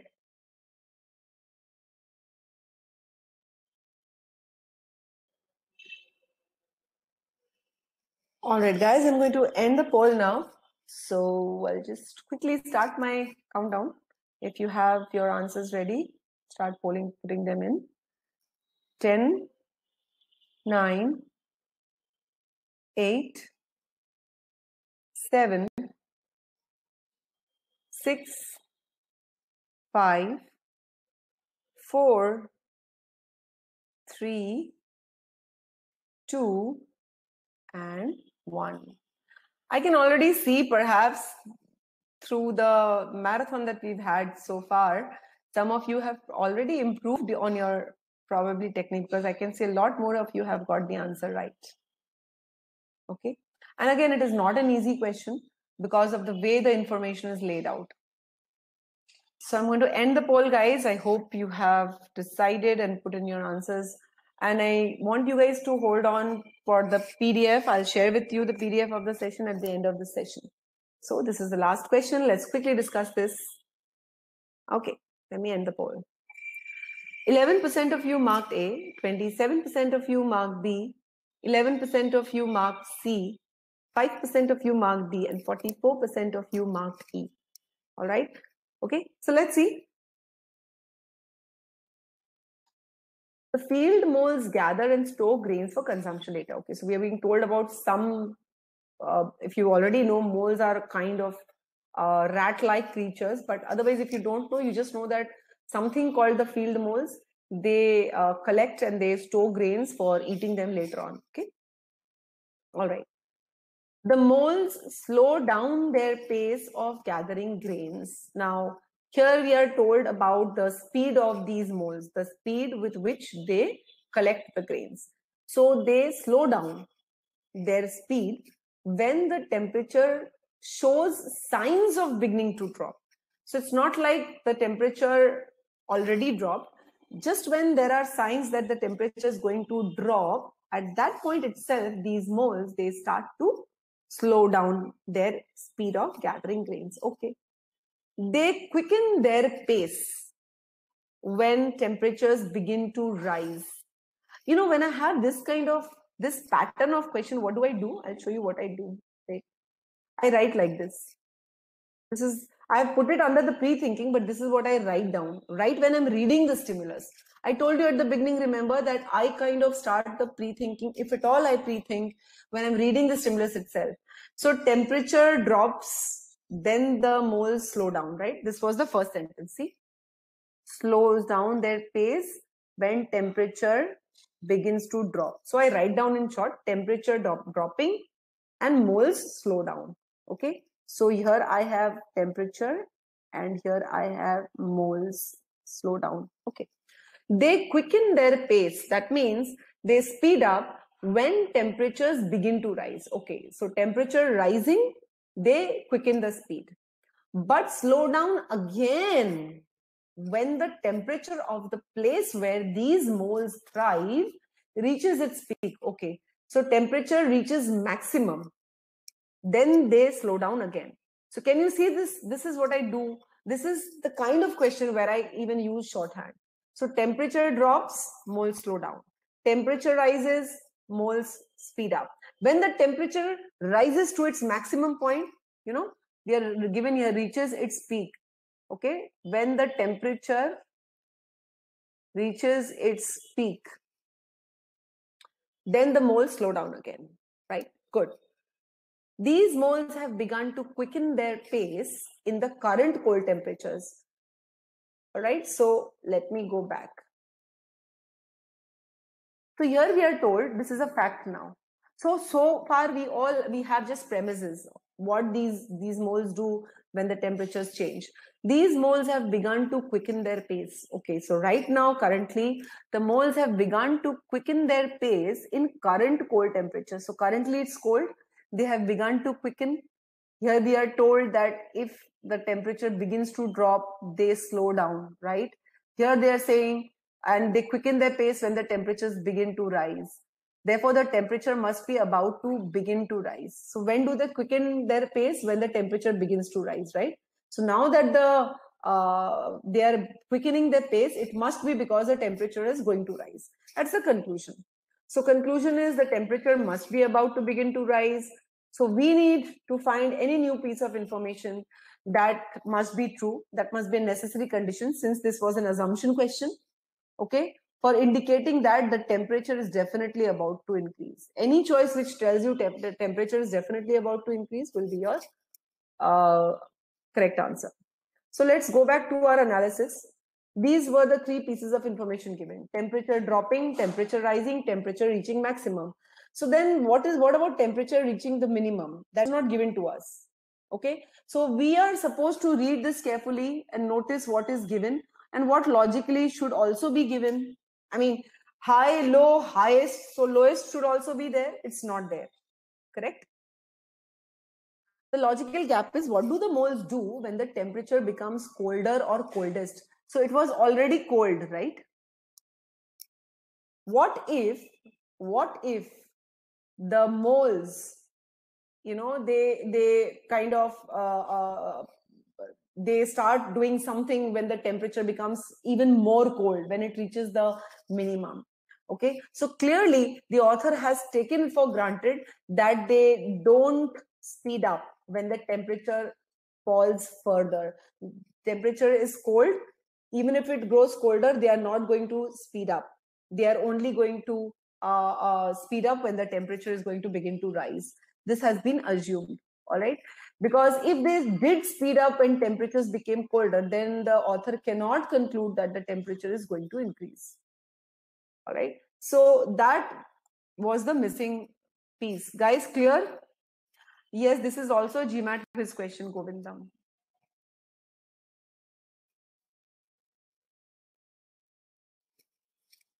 Yes, assumption, you can say that the assumption is that the moles don't quicken their pace when it grows colder. Okay, when it grows cold, coldest, further cold or more cold or something like that. All right. Okay, so let's go. A says moles can find grains more easily. Now, for an assumption question, you also have to remember that without this, the conclusion can't be true. All right. So moles do not speed up when temperature becomes coldest. If they speeded up when temperature became coldest, then we cannot conclude that the temperature is about to rise because they are speeding up. So let's go to A. The moles can find grains more easily. What was our scope of conclusion? Our scope of conclusion is any new information that tells us the temperature must be about to rise. Does this choice tell us that the temperature will rise? Does this choice tell us that the temperature is about to rise? It tells us when the moles can find grains more easily. It does not tell us that the temperature is about to increase. So therefore, A is incorrect because it is totally out of scope. Moles vary their pace of gathering grains with variation in temperature. This is already given, guys, isn't it? This information is given. Moles vary their pace of gathering grains with variation in temperature is given to you in the first few lines. Does this have to be true?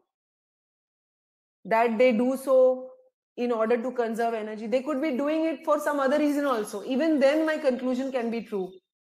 So this is not a necessary condition.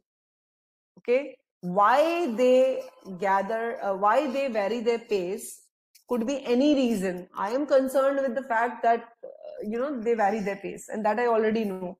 So this choice is total distortion of given information. This is not giving us a necessary condition which has to be true for the conclusion to be true. So B is out. The moles are at their quickest when they sense the approaching winters. Our concern is what happens when the temperatures drop further and not what happens when temperatures begin to drop. Approaching winters means it is not cold yet, but we have that the condition given that it is already cold. So we have to consider a situation when it goes even colder, further cold, not approaching winters. Okay. We also know that moles quicken pace with rising temperatures. We already know this. Thus, this choice actually goes against the premise. Na? We are told that the moles are quickest when they sense the approaching winters. Beginning to drop, they slow down. Here we are said they're quickest when the temperatures are going to drop, approaching winters. So C is quite the opposite of the premise. Let me just pop back and see what was the percentage that you guys marked. 11% had gone for A, 27% for B, very small percentage for C. Maximum had gone with E, which is the correct answer. The places where these moles live experience only 2 seasons. Again, does it have to be true that there are only 2 seasons? What if there are 3 seasons? We can still have temperature rising and falling, isn't it? What if there are 4 seasons? We can still have temperatures rising and falling. So this is not a necessary condition. Totally out of scope. Does not impact our conclusion. Moles do not quicken their pace when already cold temperatures drop even further. And this is for our pre-thinking, what we did. So because here we have something that has to be true. The moles should not be speeding up when it becomes colder from cold. Okay, guys? I hope this is clear to all of you. So I hope you can see how important it is to have the right technique to be able to see the solutions properly in order to, fine tune, in order to master your CR. You don't always have to pre-think, guys. I'm not saying don't pre-think, but you don't have to set aside some separate special pre-thinking time. The pre-thinking can happen while you're reading the stimulus, only if you're reading the stimulus properly. You've seen how important it is to get the precise conclusion. So at GMAT, we teach you all of this. We make sure that you know how to read your sentence by breaking it down into small pieces.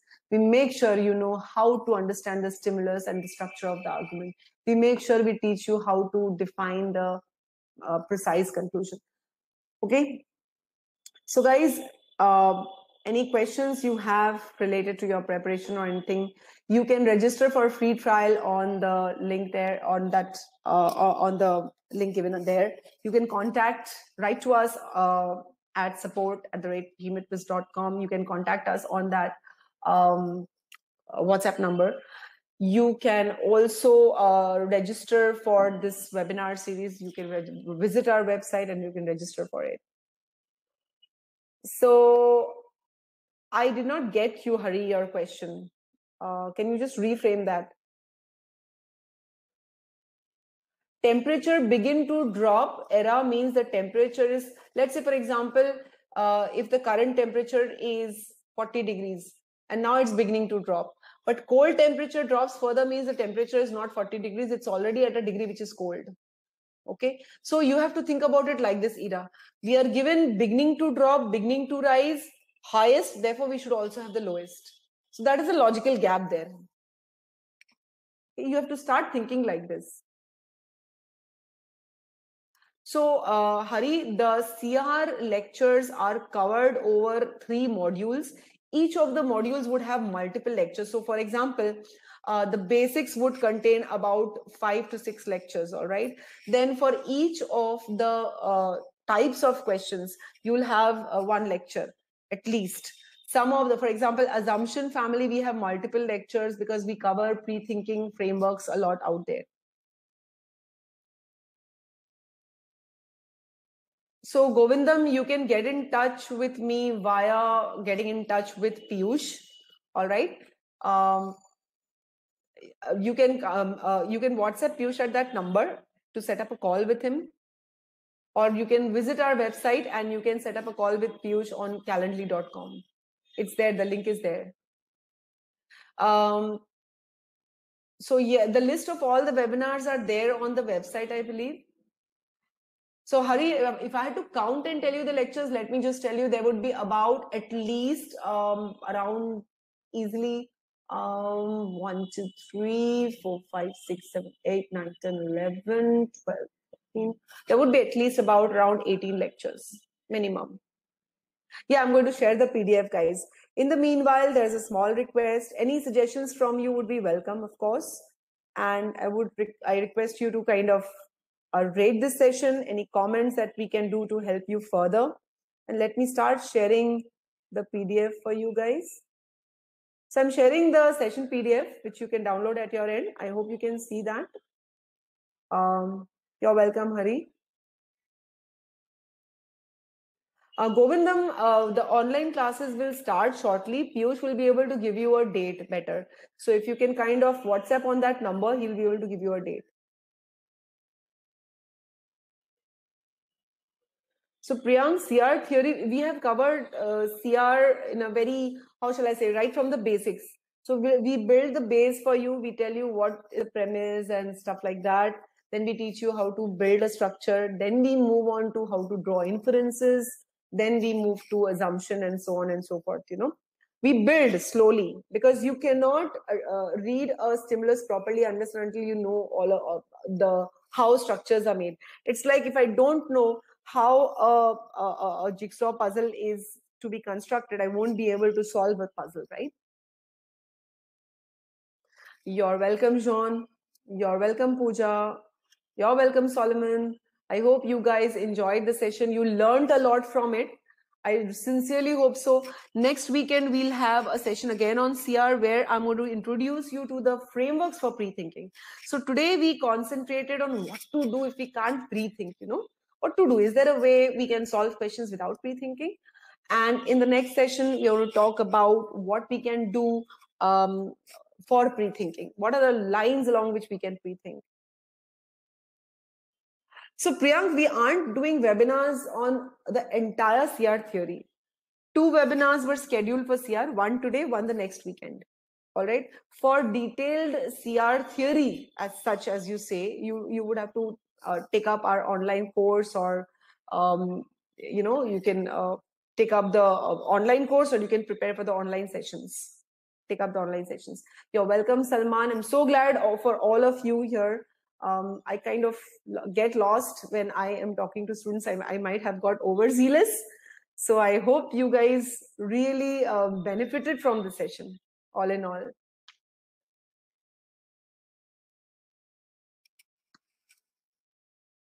So next weekend for the CR webinar, we'll meet again on 7 o'clock Sunday.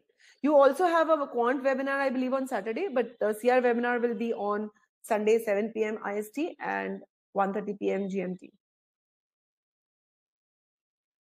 You're welcome, Priyank. You're welcome, A. I don't know, your name is not there. Okay, guys. Any questions? I'm there for a few minutes here, a couple of minutes. If you want to ask anything, please do so.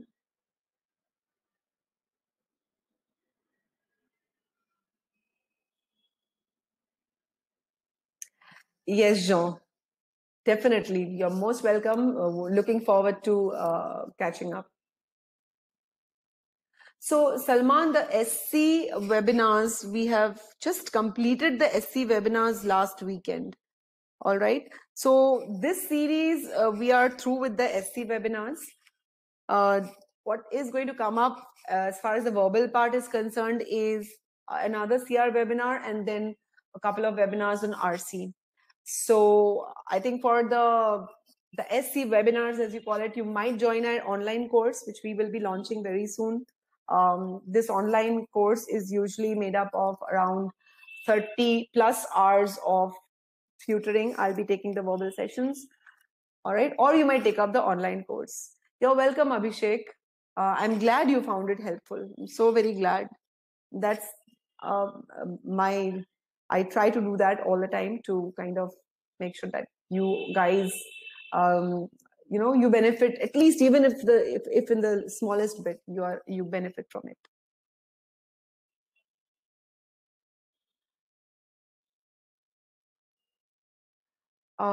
Can we have kind of notes of the concepts or books so that the concept doesn't slip through? Well, Govindam, all of these concepts are taught in the course. As such, I mean, I have not made any separate notes as such.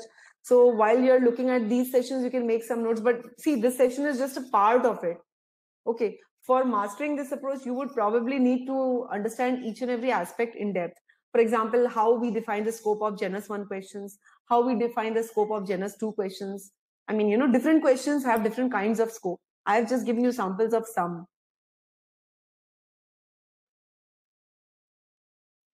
So these concepts are, nobody teaches scope of the conclusion, although they speak about it. At GMAT Viz, we are the only ones who actually teach you in depth about, we literally hold your hand to show you how to solve the questions. In my experience, in my research, I have never come across anybody explaining to you how to set the scope of the argument.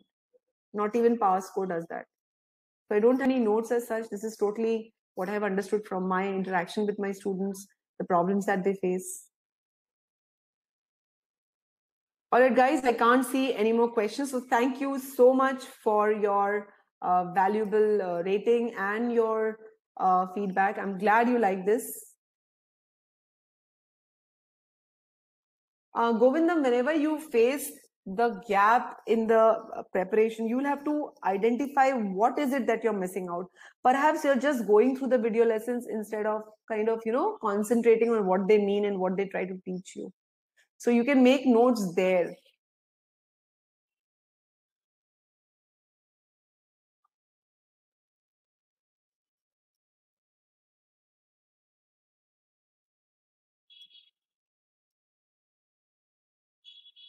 All right, guys, I don't see any more questions or queries. I would suggest, Govinda, when you're going through the video lessons, just write down briefly what you have understood and then recheck whether you have understood correctly or not, and then apply it. Application is very important. All right, sometimes we learn things, but we don't use it. If we don't use it, we forget it.